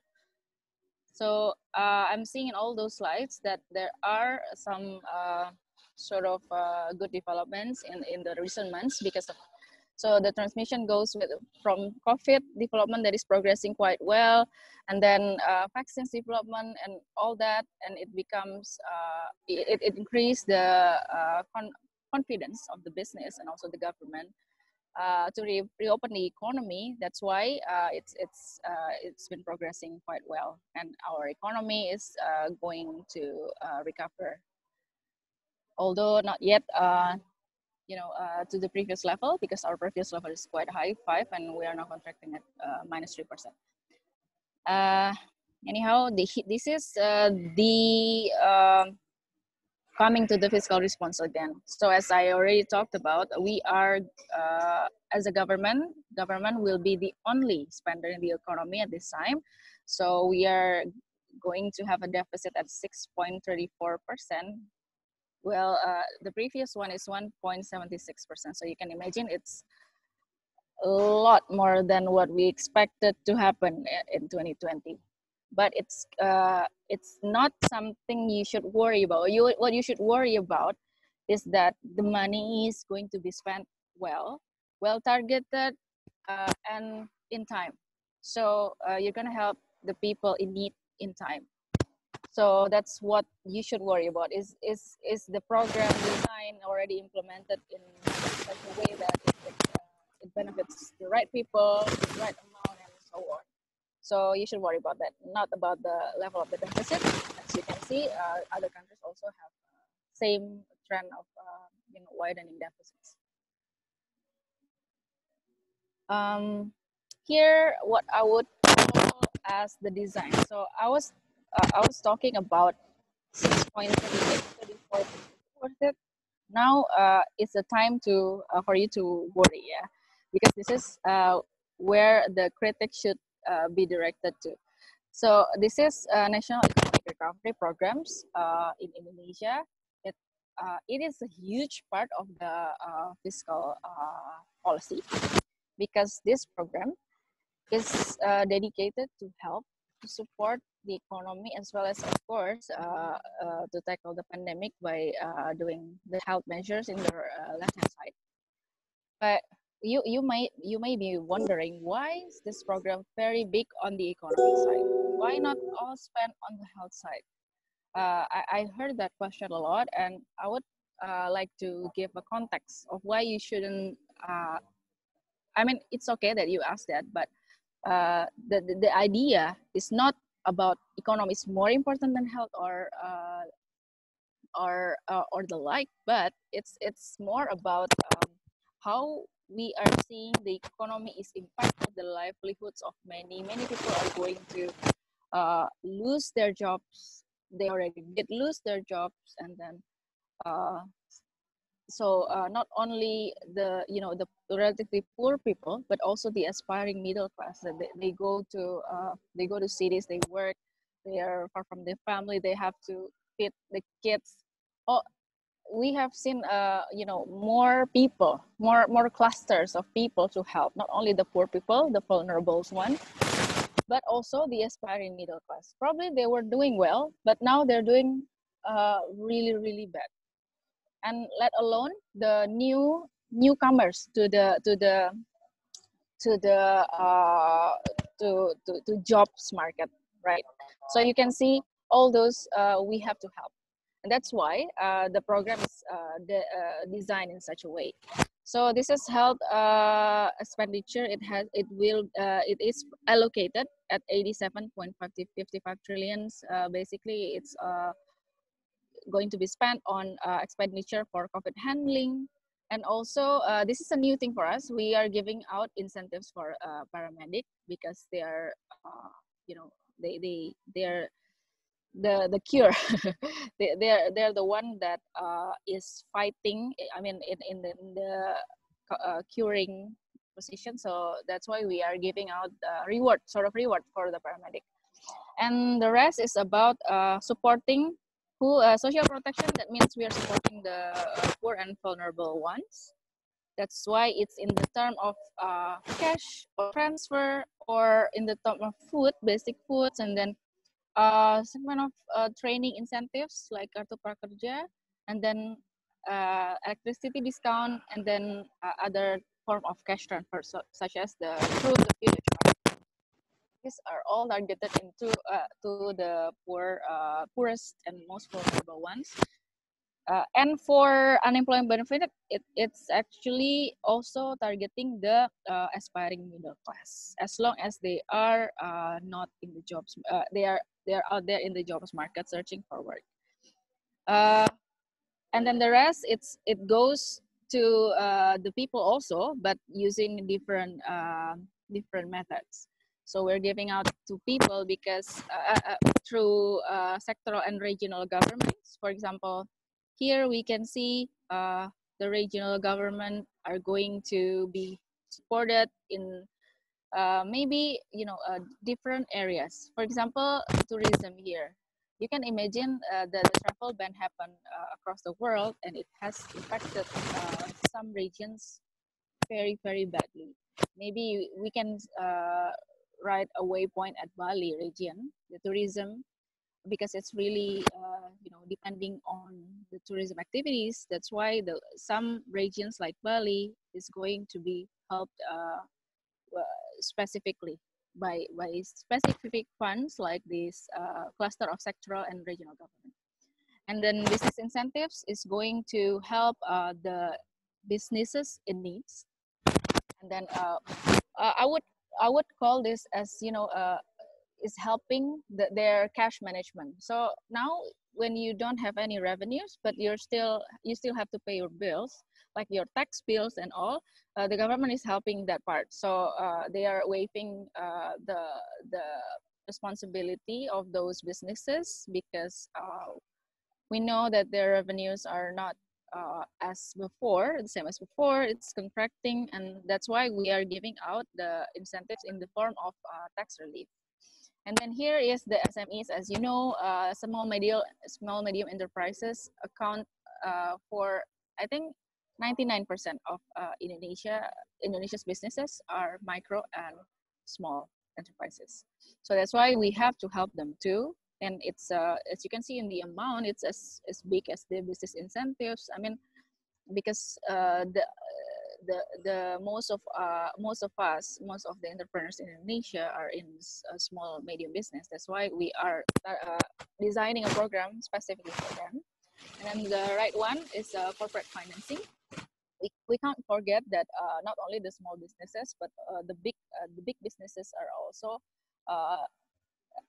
some parties to help, because they're also having employing many. That's why we are helping them, at least not to go bankrupt, not to close their business. At least they can maintain at a certain level that they don't have to let go of their employees, for example. So this is what we would call as a national economic recovery programs. So what is the output? We were talking about the amount that we allocated in the budget. So it means from your tax money, and then for if you happen to buy the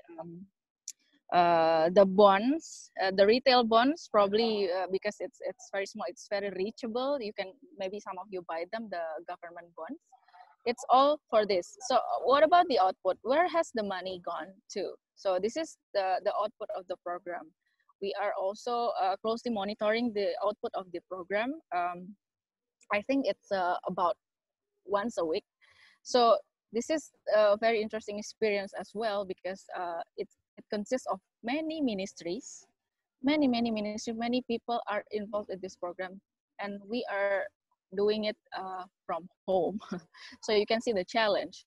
That's why we need to have some kind of monitoring system, so that we know we have an idea of where we are and where we should improve. This is the health, social assistance, MSME supports, and you can read them, but I would point few. For example, the social assistance. Social assistance is something that we, the program that is, I would call as the most, in need. So it's ready to be implemented because before the pandemic, we already developed some kind of, data management. We know by name, by address, the bottom 40%, in terms of income, yeah. Bottom 40%, and we are giving the assistance right away through some sort of a card, kartu keluarga sejahtera, that we can just tap, probably for the food allowance and all. So we sort of have the 40%, bottom 40% data, but beyond that, we are developing some kind of new programs. They're like, the food assistance Jabodetabek. This is something that we do. We have to collaborate with the Ministry of Finance, have to collaborate with social ministries, as well as the the local government, because we're giving out cash transfer based on your data in the your ID, your national ID. So we are really in the middle of a situation where we don't really have so much control. We have to minimize contacts, but at the same time, we have to deliver to that many people in Indonesia. So there's a challenge. But you can see here the output has been placed in the slide. 19.4 million families have received the food card. 31.4 million households have received electricity discount, and then so on and so forth. The tax incentive, as you can see, it has been benefiting many businesses. also. You can all go back to this slide. I'll give it to you later. And then in terms of the budget, how as I said, it's really hard to spend when you are really constrained in terms of right now we are minimizing contacts. So the government is also struggling in doing their job. That's why we saw maybe you hear about our president was holding a cabinet meeting. He was pushing the ministries so that they work faster, because we didn't really have the data before. It was hard. We minimize contacts, and now we see progress. So by having more experience, we are now in the pandemic for what months? Like 9 months. That's about how long we have been seeing the same table. Why it's not progressing and all. Now it's already progressing, and it's good. At the November 4th, the data is still at November 4th. The realization will be 54.1% of the budget. You probably are wondering, this is November 4th, and then the budget, the program is only halfway there. So it's something that are that we see as challenge, and the government is of course doing optimization program so that we would make sure that the programs are delivered in the right target, and then in the last month, actually 2 months, November is still here, and then December, and then we are going to optimize the situation, because it's still 54.1% of the budget. The things that we see as challenge, probably the timing. You can see the economy are already sort of probably a bit recovering, so probably there is a change in the trend of the implementation of this program. For example, if businesses are already running, then probably they are not claiming anymore the incentives and so on. So you can analyze it that way. So here is the one thing also that I would like to mention in few last slides of my presentation.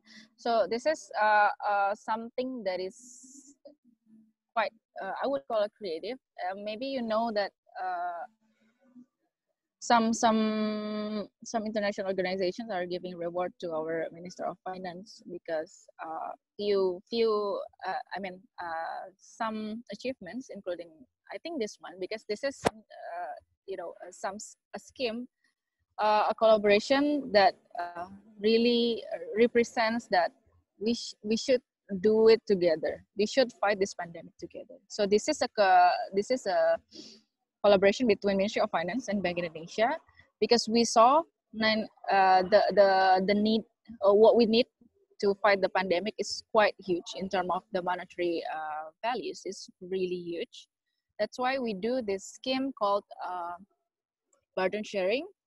So for the very basic necessities like health, social protection, and sectoral and local government, we call it as a public good cluster, and that the Bank Indonesia is going to tap in buying the bonds or the financing of this public goods with a cheap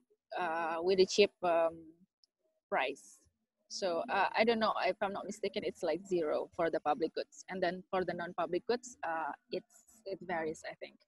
But we are seeing this as as a mean that the government and other authorities like the central bank are doing are fighting the COVID together. So that's why this is something that I see as creative, because I don't know if I don't think I have seen this in other countries.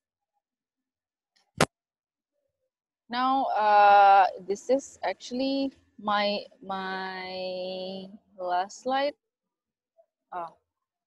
So probably you remember that before COVID, we had so much hope for the economy. We were entering upper middle income class economy in 2019, as was announced by the World Bank, by their standard, the standard that they determine themselves. So we're somehow between the recovery, somewhere between the recovery and continuing our reforms that we already planned before pandemic occurred. So these are all the areas that we would like to see as beside the recovery itself. So I know that my topic is recovery, but I would like to touch that 2021 will not be only about recovery, not helping out people in need because they lost jobs, because of the social distancing measures that won't allow their business to grow. So this is also something we should worry about. So you can imagine being living in this very important moment. You are now in the middle of a year that there is like we are almost recovering from COVID, but yet we still have to think about other things. If you remember, maybe some global leaders said this thing: we have to come out of the pandemic with a twin challenge. We have to recover, and we have to recover sustainably. So this is where we should take care the areas so that we don't only go back to the business as usual, but we go beyond that. We take care of all the issues that we should have handled before the pandemic. For example, we have to know that we are still in the demographic bonus situation. Demographic profile will be a bonus only if we can absorb, we can employ the newcomers in the jobs market. Now, maybe many people are graduating from their college and then they are in the pandemic situation. Now, then we have to think about how to absorb the labor force. That's why we are going to the sort of the reform that has to be in place so that more businesses are welcome. Not only the foreign businesses, but also the national ones. So as you can see, we are doing something that would accommodate more businesses to come to invest in our country so that more employments are created for them. So here you can see the human capital development on the right hand side in the bottom, infrastructure development, deregulation, cutting the red tape, and then economic transformation. So these are all efforts so that more jobs are created. So maybe at the end of these years, this year 2020, you have also heard about the government efforts to simplify regulations. The big idea of this omnibus law is actually to create more jobs and then to accommodate more employments for the people so that the demographic profile will only be a bonus. This is really important because we cannot just not do anything. We have to reform, and this is such a big reform that, as you can see in the right hand side, the World Bank, Fitch Rating, Moody's, and maybe some other, I think ASEAN also did a release on their statement, sort of their position on omnibus law. And then this is part of a reform effort. If I were you, what I would worry about is not about the law, but how it's going to be implemented. That's what you all should worry about. So because this is going to be a key, because we're going to get out of the pandemic, and then what? We have to come up with ideas. We have to welcome businesses. We have to not only foreign but also nationals. We have to build the economy in a way that it can absorb more employments, so that everyone, no one will be left out. It's a shared recovery. So I would like to end my presentation right there. I hope it was useful for you guys. Thank you very much for your kind attention. Assalamualaikum warahmatullahi wabarakatuh. All right. Thank you very much for the wonderful presentation. As a reminder to anyone who would like to ask a question, you may use the chat box or the raise hand feature. To summarize the presentation, Ms. Pratiwi has brought up a few points. The first one is that global growth is deteriorating in 2020, but is expected to pick up in 2021, going into V-shaped national economies. Indonesia is mirroring this global trend and going through a V-shaped recovery where the demand and the supply are increasing, as well as the economic recovery program taking into effect since the last 2 months. Indonesia is actually doing relatively well compared to neighboring countries such as Vietnam and Singapore. There will be a recovery after the development of a vaccine, and businesses are expected to bounce back after this. In terms of the Indonesian government's response, the country has implemented an economic stimulus where the government spending is most of the national money. Currently, the government expenditure is the main driving force of Indonesian economy. In 2021, the government will need to spend more money in order to help the economy recover. There is a national economic recovery program that includes allocations of government expenditure in multiple sectors. This program has multiple outputs such as social assistance in multiple forms such as electricity discounts, food carts, subsidized wages, and tax incentives. In terms of the Omnibus Law, it is the measure that the Indonesian government has decided to take in order to create more job opportunities for the Indonesian citizens. It is implemented because the economy affects everyone within the country and the government is aiming to help those who are vulnerable. Now we will open the question and answer session. First, we will begin with the questions in the chat box. And if anyone would like to ask a question directly to Ms. Pratiwi, please use the raise hand feature and we will open the floor to your question. And now we're gonna go into our first question.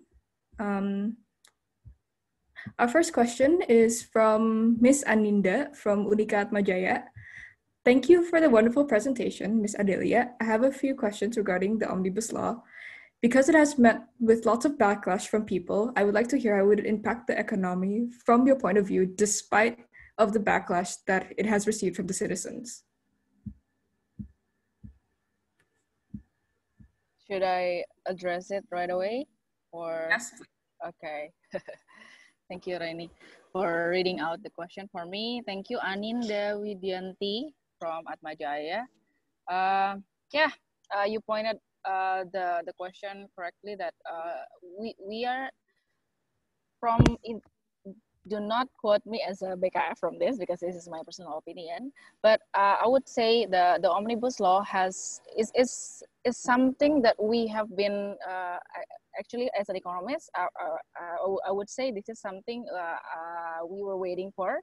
So something that we expect to happen, because if you see when you're talking about economy, then you're talking about the people. If you are seeing the demographic projections in Indonesia, it's really good. We're going to have a really good demographic profile. But how are we going to utilize that demographic profile if we are not doing something extraordinary? Because this is the time where we can think about reforms. So if you're thinking how to accommodate a lot of talents that will come to the job market, then this is the way, because the Omnibus Law had an idea that the economy should be reformed in areas that would increase the competitiveness of the country, and that includes some deregulation. Because maybe this is the analysis has to be by clusters, because we are seeing the Omnibus Law has a lot of clusters, but in general, as an economist, I see this as a orchestrated reform that will benefit the economy. Why? Because we need to absorb the newcomers in the demographic profile, so that it can turn into demographic bonus, not the demographic disaster. So it will accommodate the new employments, job creations, and all.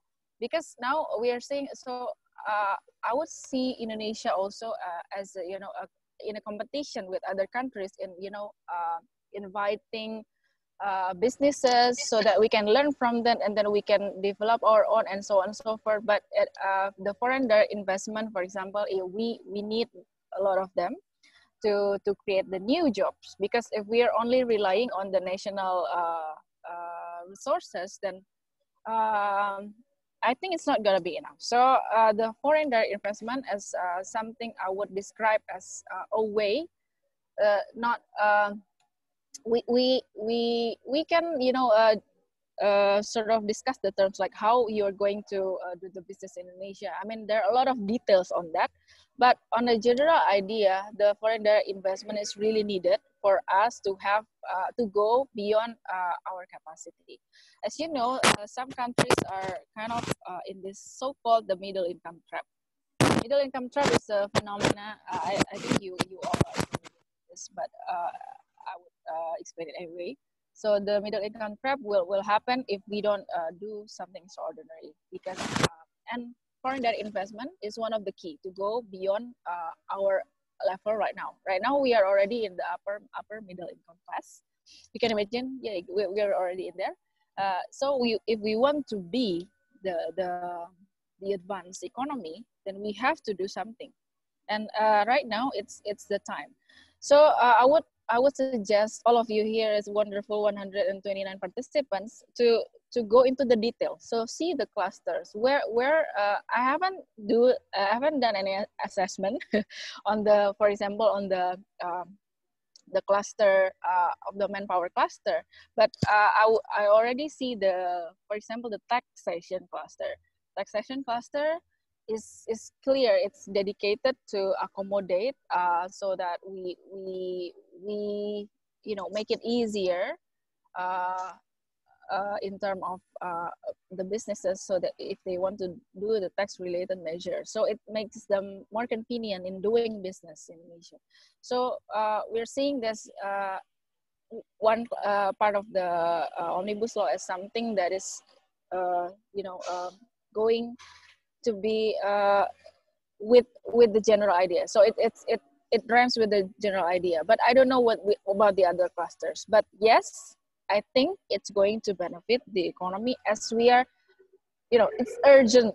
It's urgently needed, because we want to have, we cannot just rely on our domestic resources. That's what I would, analyze from the omnibus laws. But it's hundreds of pages. I think all of you should invest your time in reading them.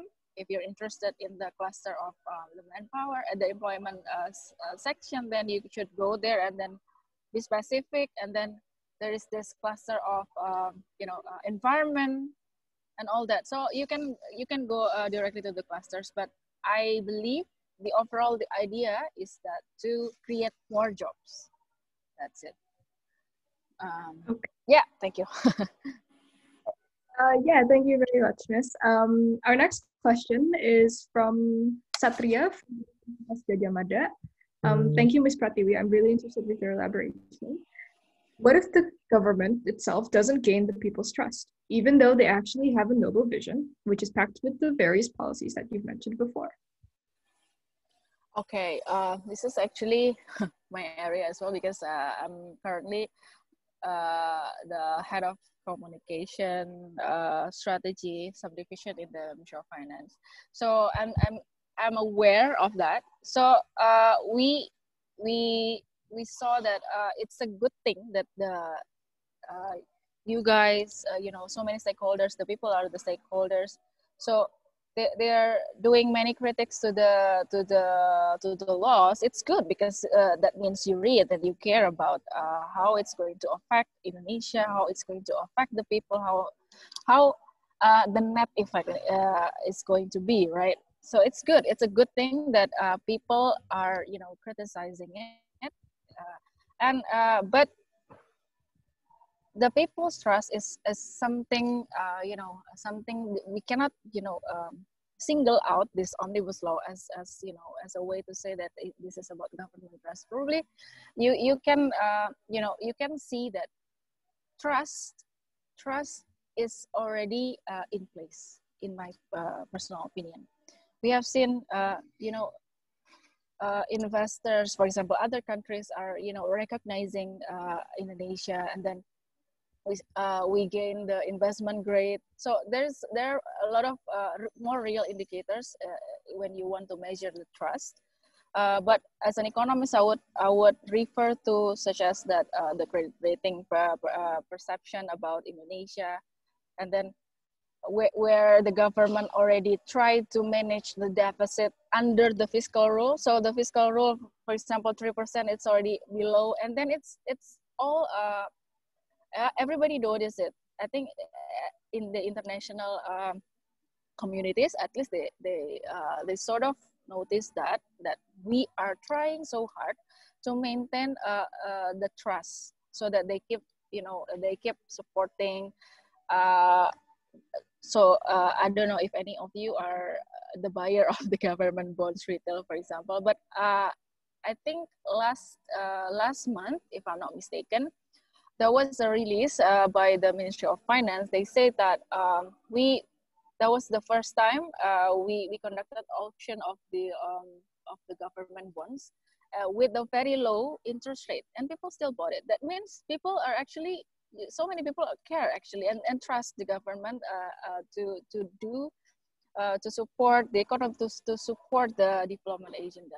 So you can seek for more real indicators of trust. And I've seen that trust is in place, and it needs to be strengthened, it needs to be maintained, and it needs to be in place forever. We need to keep it that way, and then increase it, improve it, because I've seen that the real indicators say it otherwise. So if you saw protests, it's you shouldn't overanalyze the protest, but it's a bell, it's a call for us to, for example, then the omnibus laws, is the government providing enough information to the public of the information that they need, and so on and so forth. You can have a bit detail on this, on where exactly the gap lies, but if you see the overall indicators of trust, it's in place, and I'm really hopeful about this, because I've seen that, for example, the millennial generations.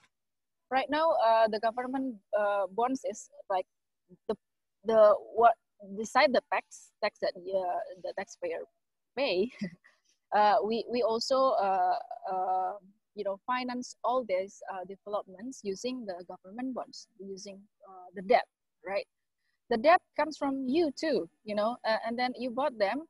The million, I would call them the millennial generations, because this really accommodates to, it's only 1 million or 5 million rupiah, if I'm not mistaken. So this is really something that we see as the contribution of the younger generations that would, so many of us, and then we're probably somewhere between, not really gaining in terms of income. Probably we're still relatively low compared to the older generations, but yes, all of you are participating. That's why the government bond retail were bought, and that is trust, I think. So for the protest, I think it's a good critics, and we should really address them one by one, case by case, and not seeing that as violation of trust. It's not that.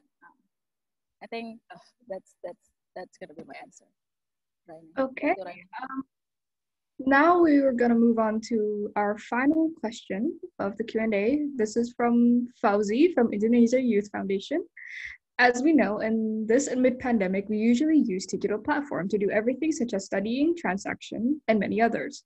So how does digital economic opportunity and challenges in Indonesia show amid COVID-19 pandemic? Okay, that's really a good question. So that make somebody is still blessed, somebody is still blessed. Some sectors are still growing, and that would be easy to think. It's gonna be the health sector, and then it's gonna be the digital sector, because digital now is the key to everything that we do, right? Because we are doing schools, using the technology. We're doing business using technology, and then what else? Everything is done through this digital technology. So that's why the government, I think I did mention, but really I don't think I haven't mentioned it. But the 2021 agenda will include a strategic priority programs that consist of the infrastructures, especially the digital infrastructures. So that means the government is seeing the developments and they want to, utilize that potential. That's why we are creating the environment for that. What is the environment for digital economy to grow? First thing will be the infrastructure. You don't want to be interrupted, right? You don't want your internet connection to be interrupted. You don't, but at the same time, you cannot pay too expensive price. That means the scale of the technology has to be good and so on and so forth.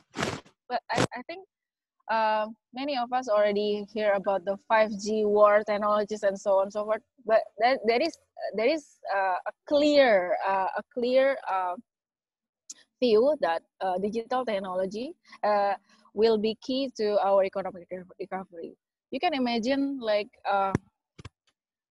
years ago, the pandemic now creates economic recession that is the worst in 150 years, even after the World War, the Great Depression. The Great Depression, made the IMF and the World Bank to exist in the world. And now the pandemic hits the world and it's gonna be worse than the Great Depression. You can imagine, right? So now is the time for us to think about how to get out of this pandemic, and then we, at that time, maybe in the maybe the time where there were no digital technology, there's no internet, and then there's no GDP growth. Nobody is monitoring anything. They don't have any measures to know the idea of where the economy is right now. You can imagine at that time, we would only be dreaming of stimulating economy. Now, because of the digital technology, we can stimulate the economy. Without the technology, we cannot sell stuff and we cannot buy stuff. You can imagine that, right? How bad it would be. And now the technology is in place. That's why we have to utilize the potential. We have to make sure that our friends there in the east part of Indonesia and that are not touched by internet, I think hundreds of villages are not touched by internet yet. We have to address that, and that is the huge part of the budget in 2021. That is one role of fiscal policy.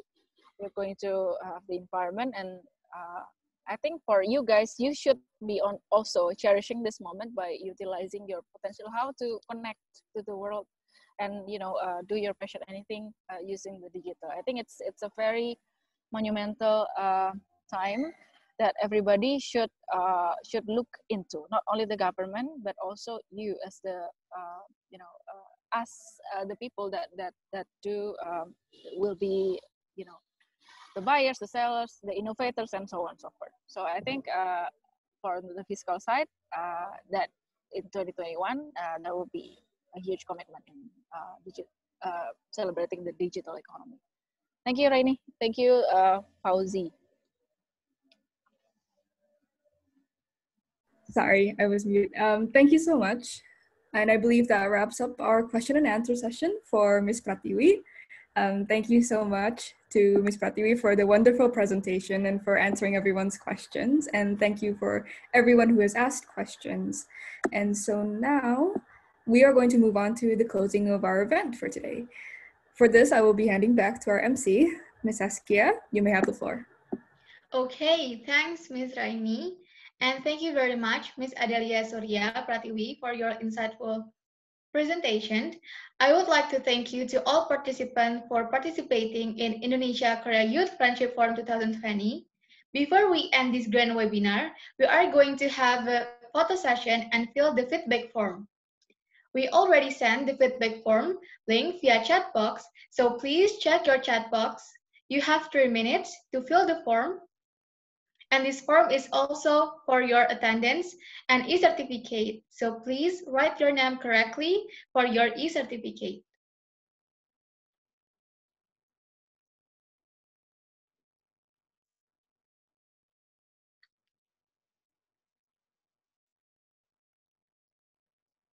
Ladies and gentlemen, if you already finished fill the form, please give me your best reaction using the reaction features.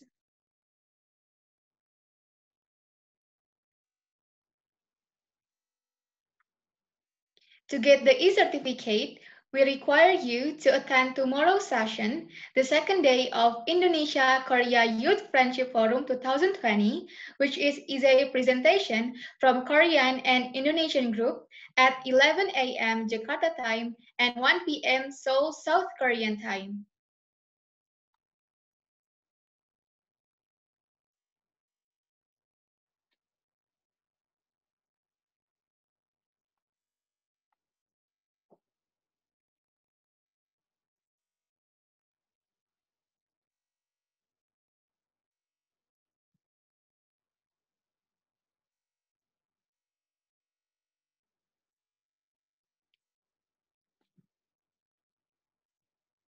Okay, thank you, ladies and gentlemen.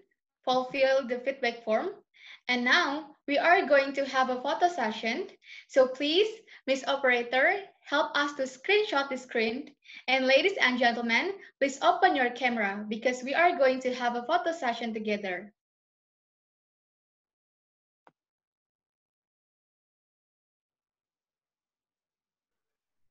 Okay. Let's take a picture together, guys. And those all of you who haven't opened your camera, please open so we can take a picture together. But you have to notice that we have like 5 slides, and you will not know which slides are you. So just smile, just give your best style, and I will give you some taking picture. Okay, I will count. Wait for a moment. Yo, Hannah, the set. Okay, that's the first page. Wait. Again, second page. Whoa, it's so long.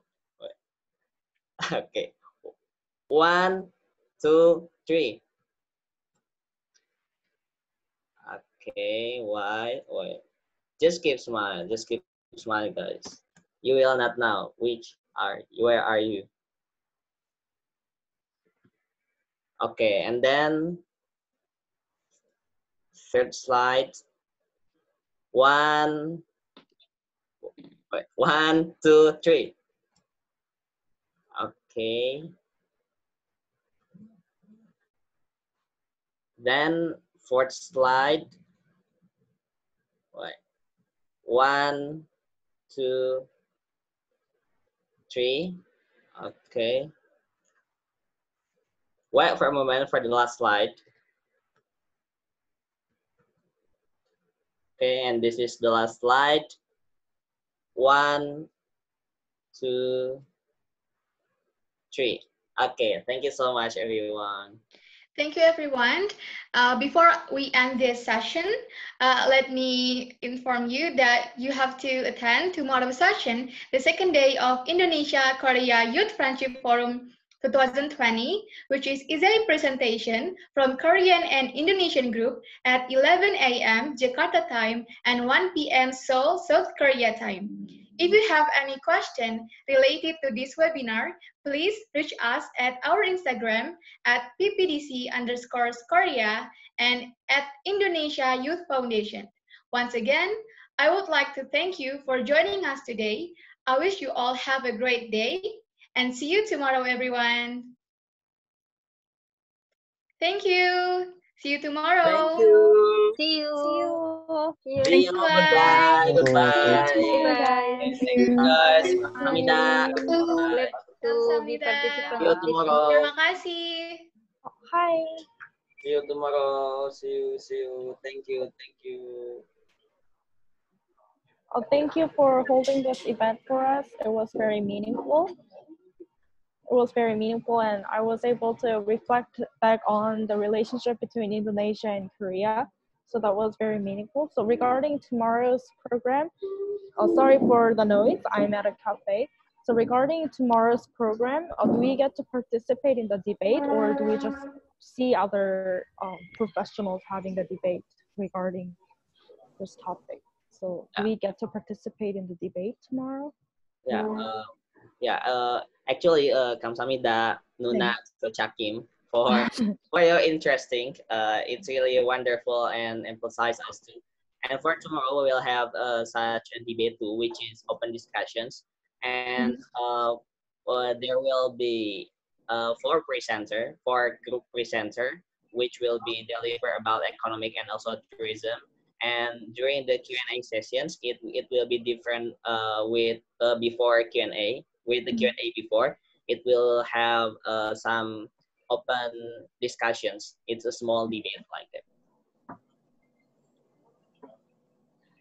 So there will be like different sessions for debate, and we get to like participate to talk and share our viewpoints. Yep. Okay.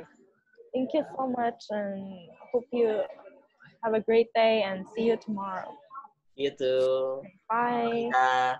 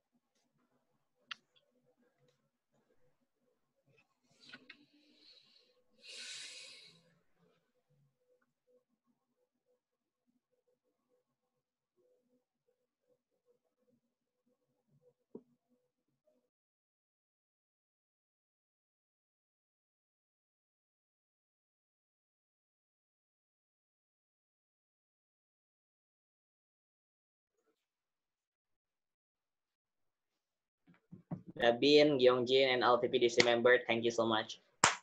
Thank you so much for this wonderful time. Me too. Thank you, everyone. Good luck fighting for tomorrow. Actually, there are some other participants who are staying in the room.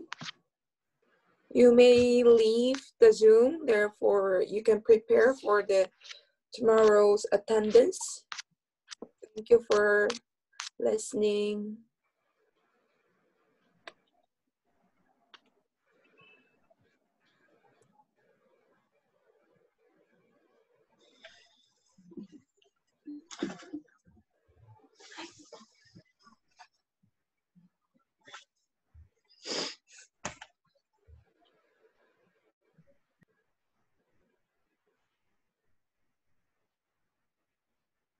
Thank you, everyone.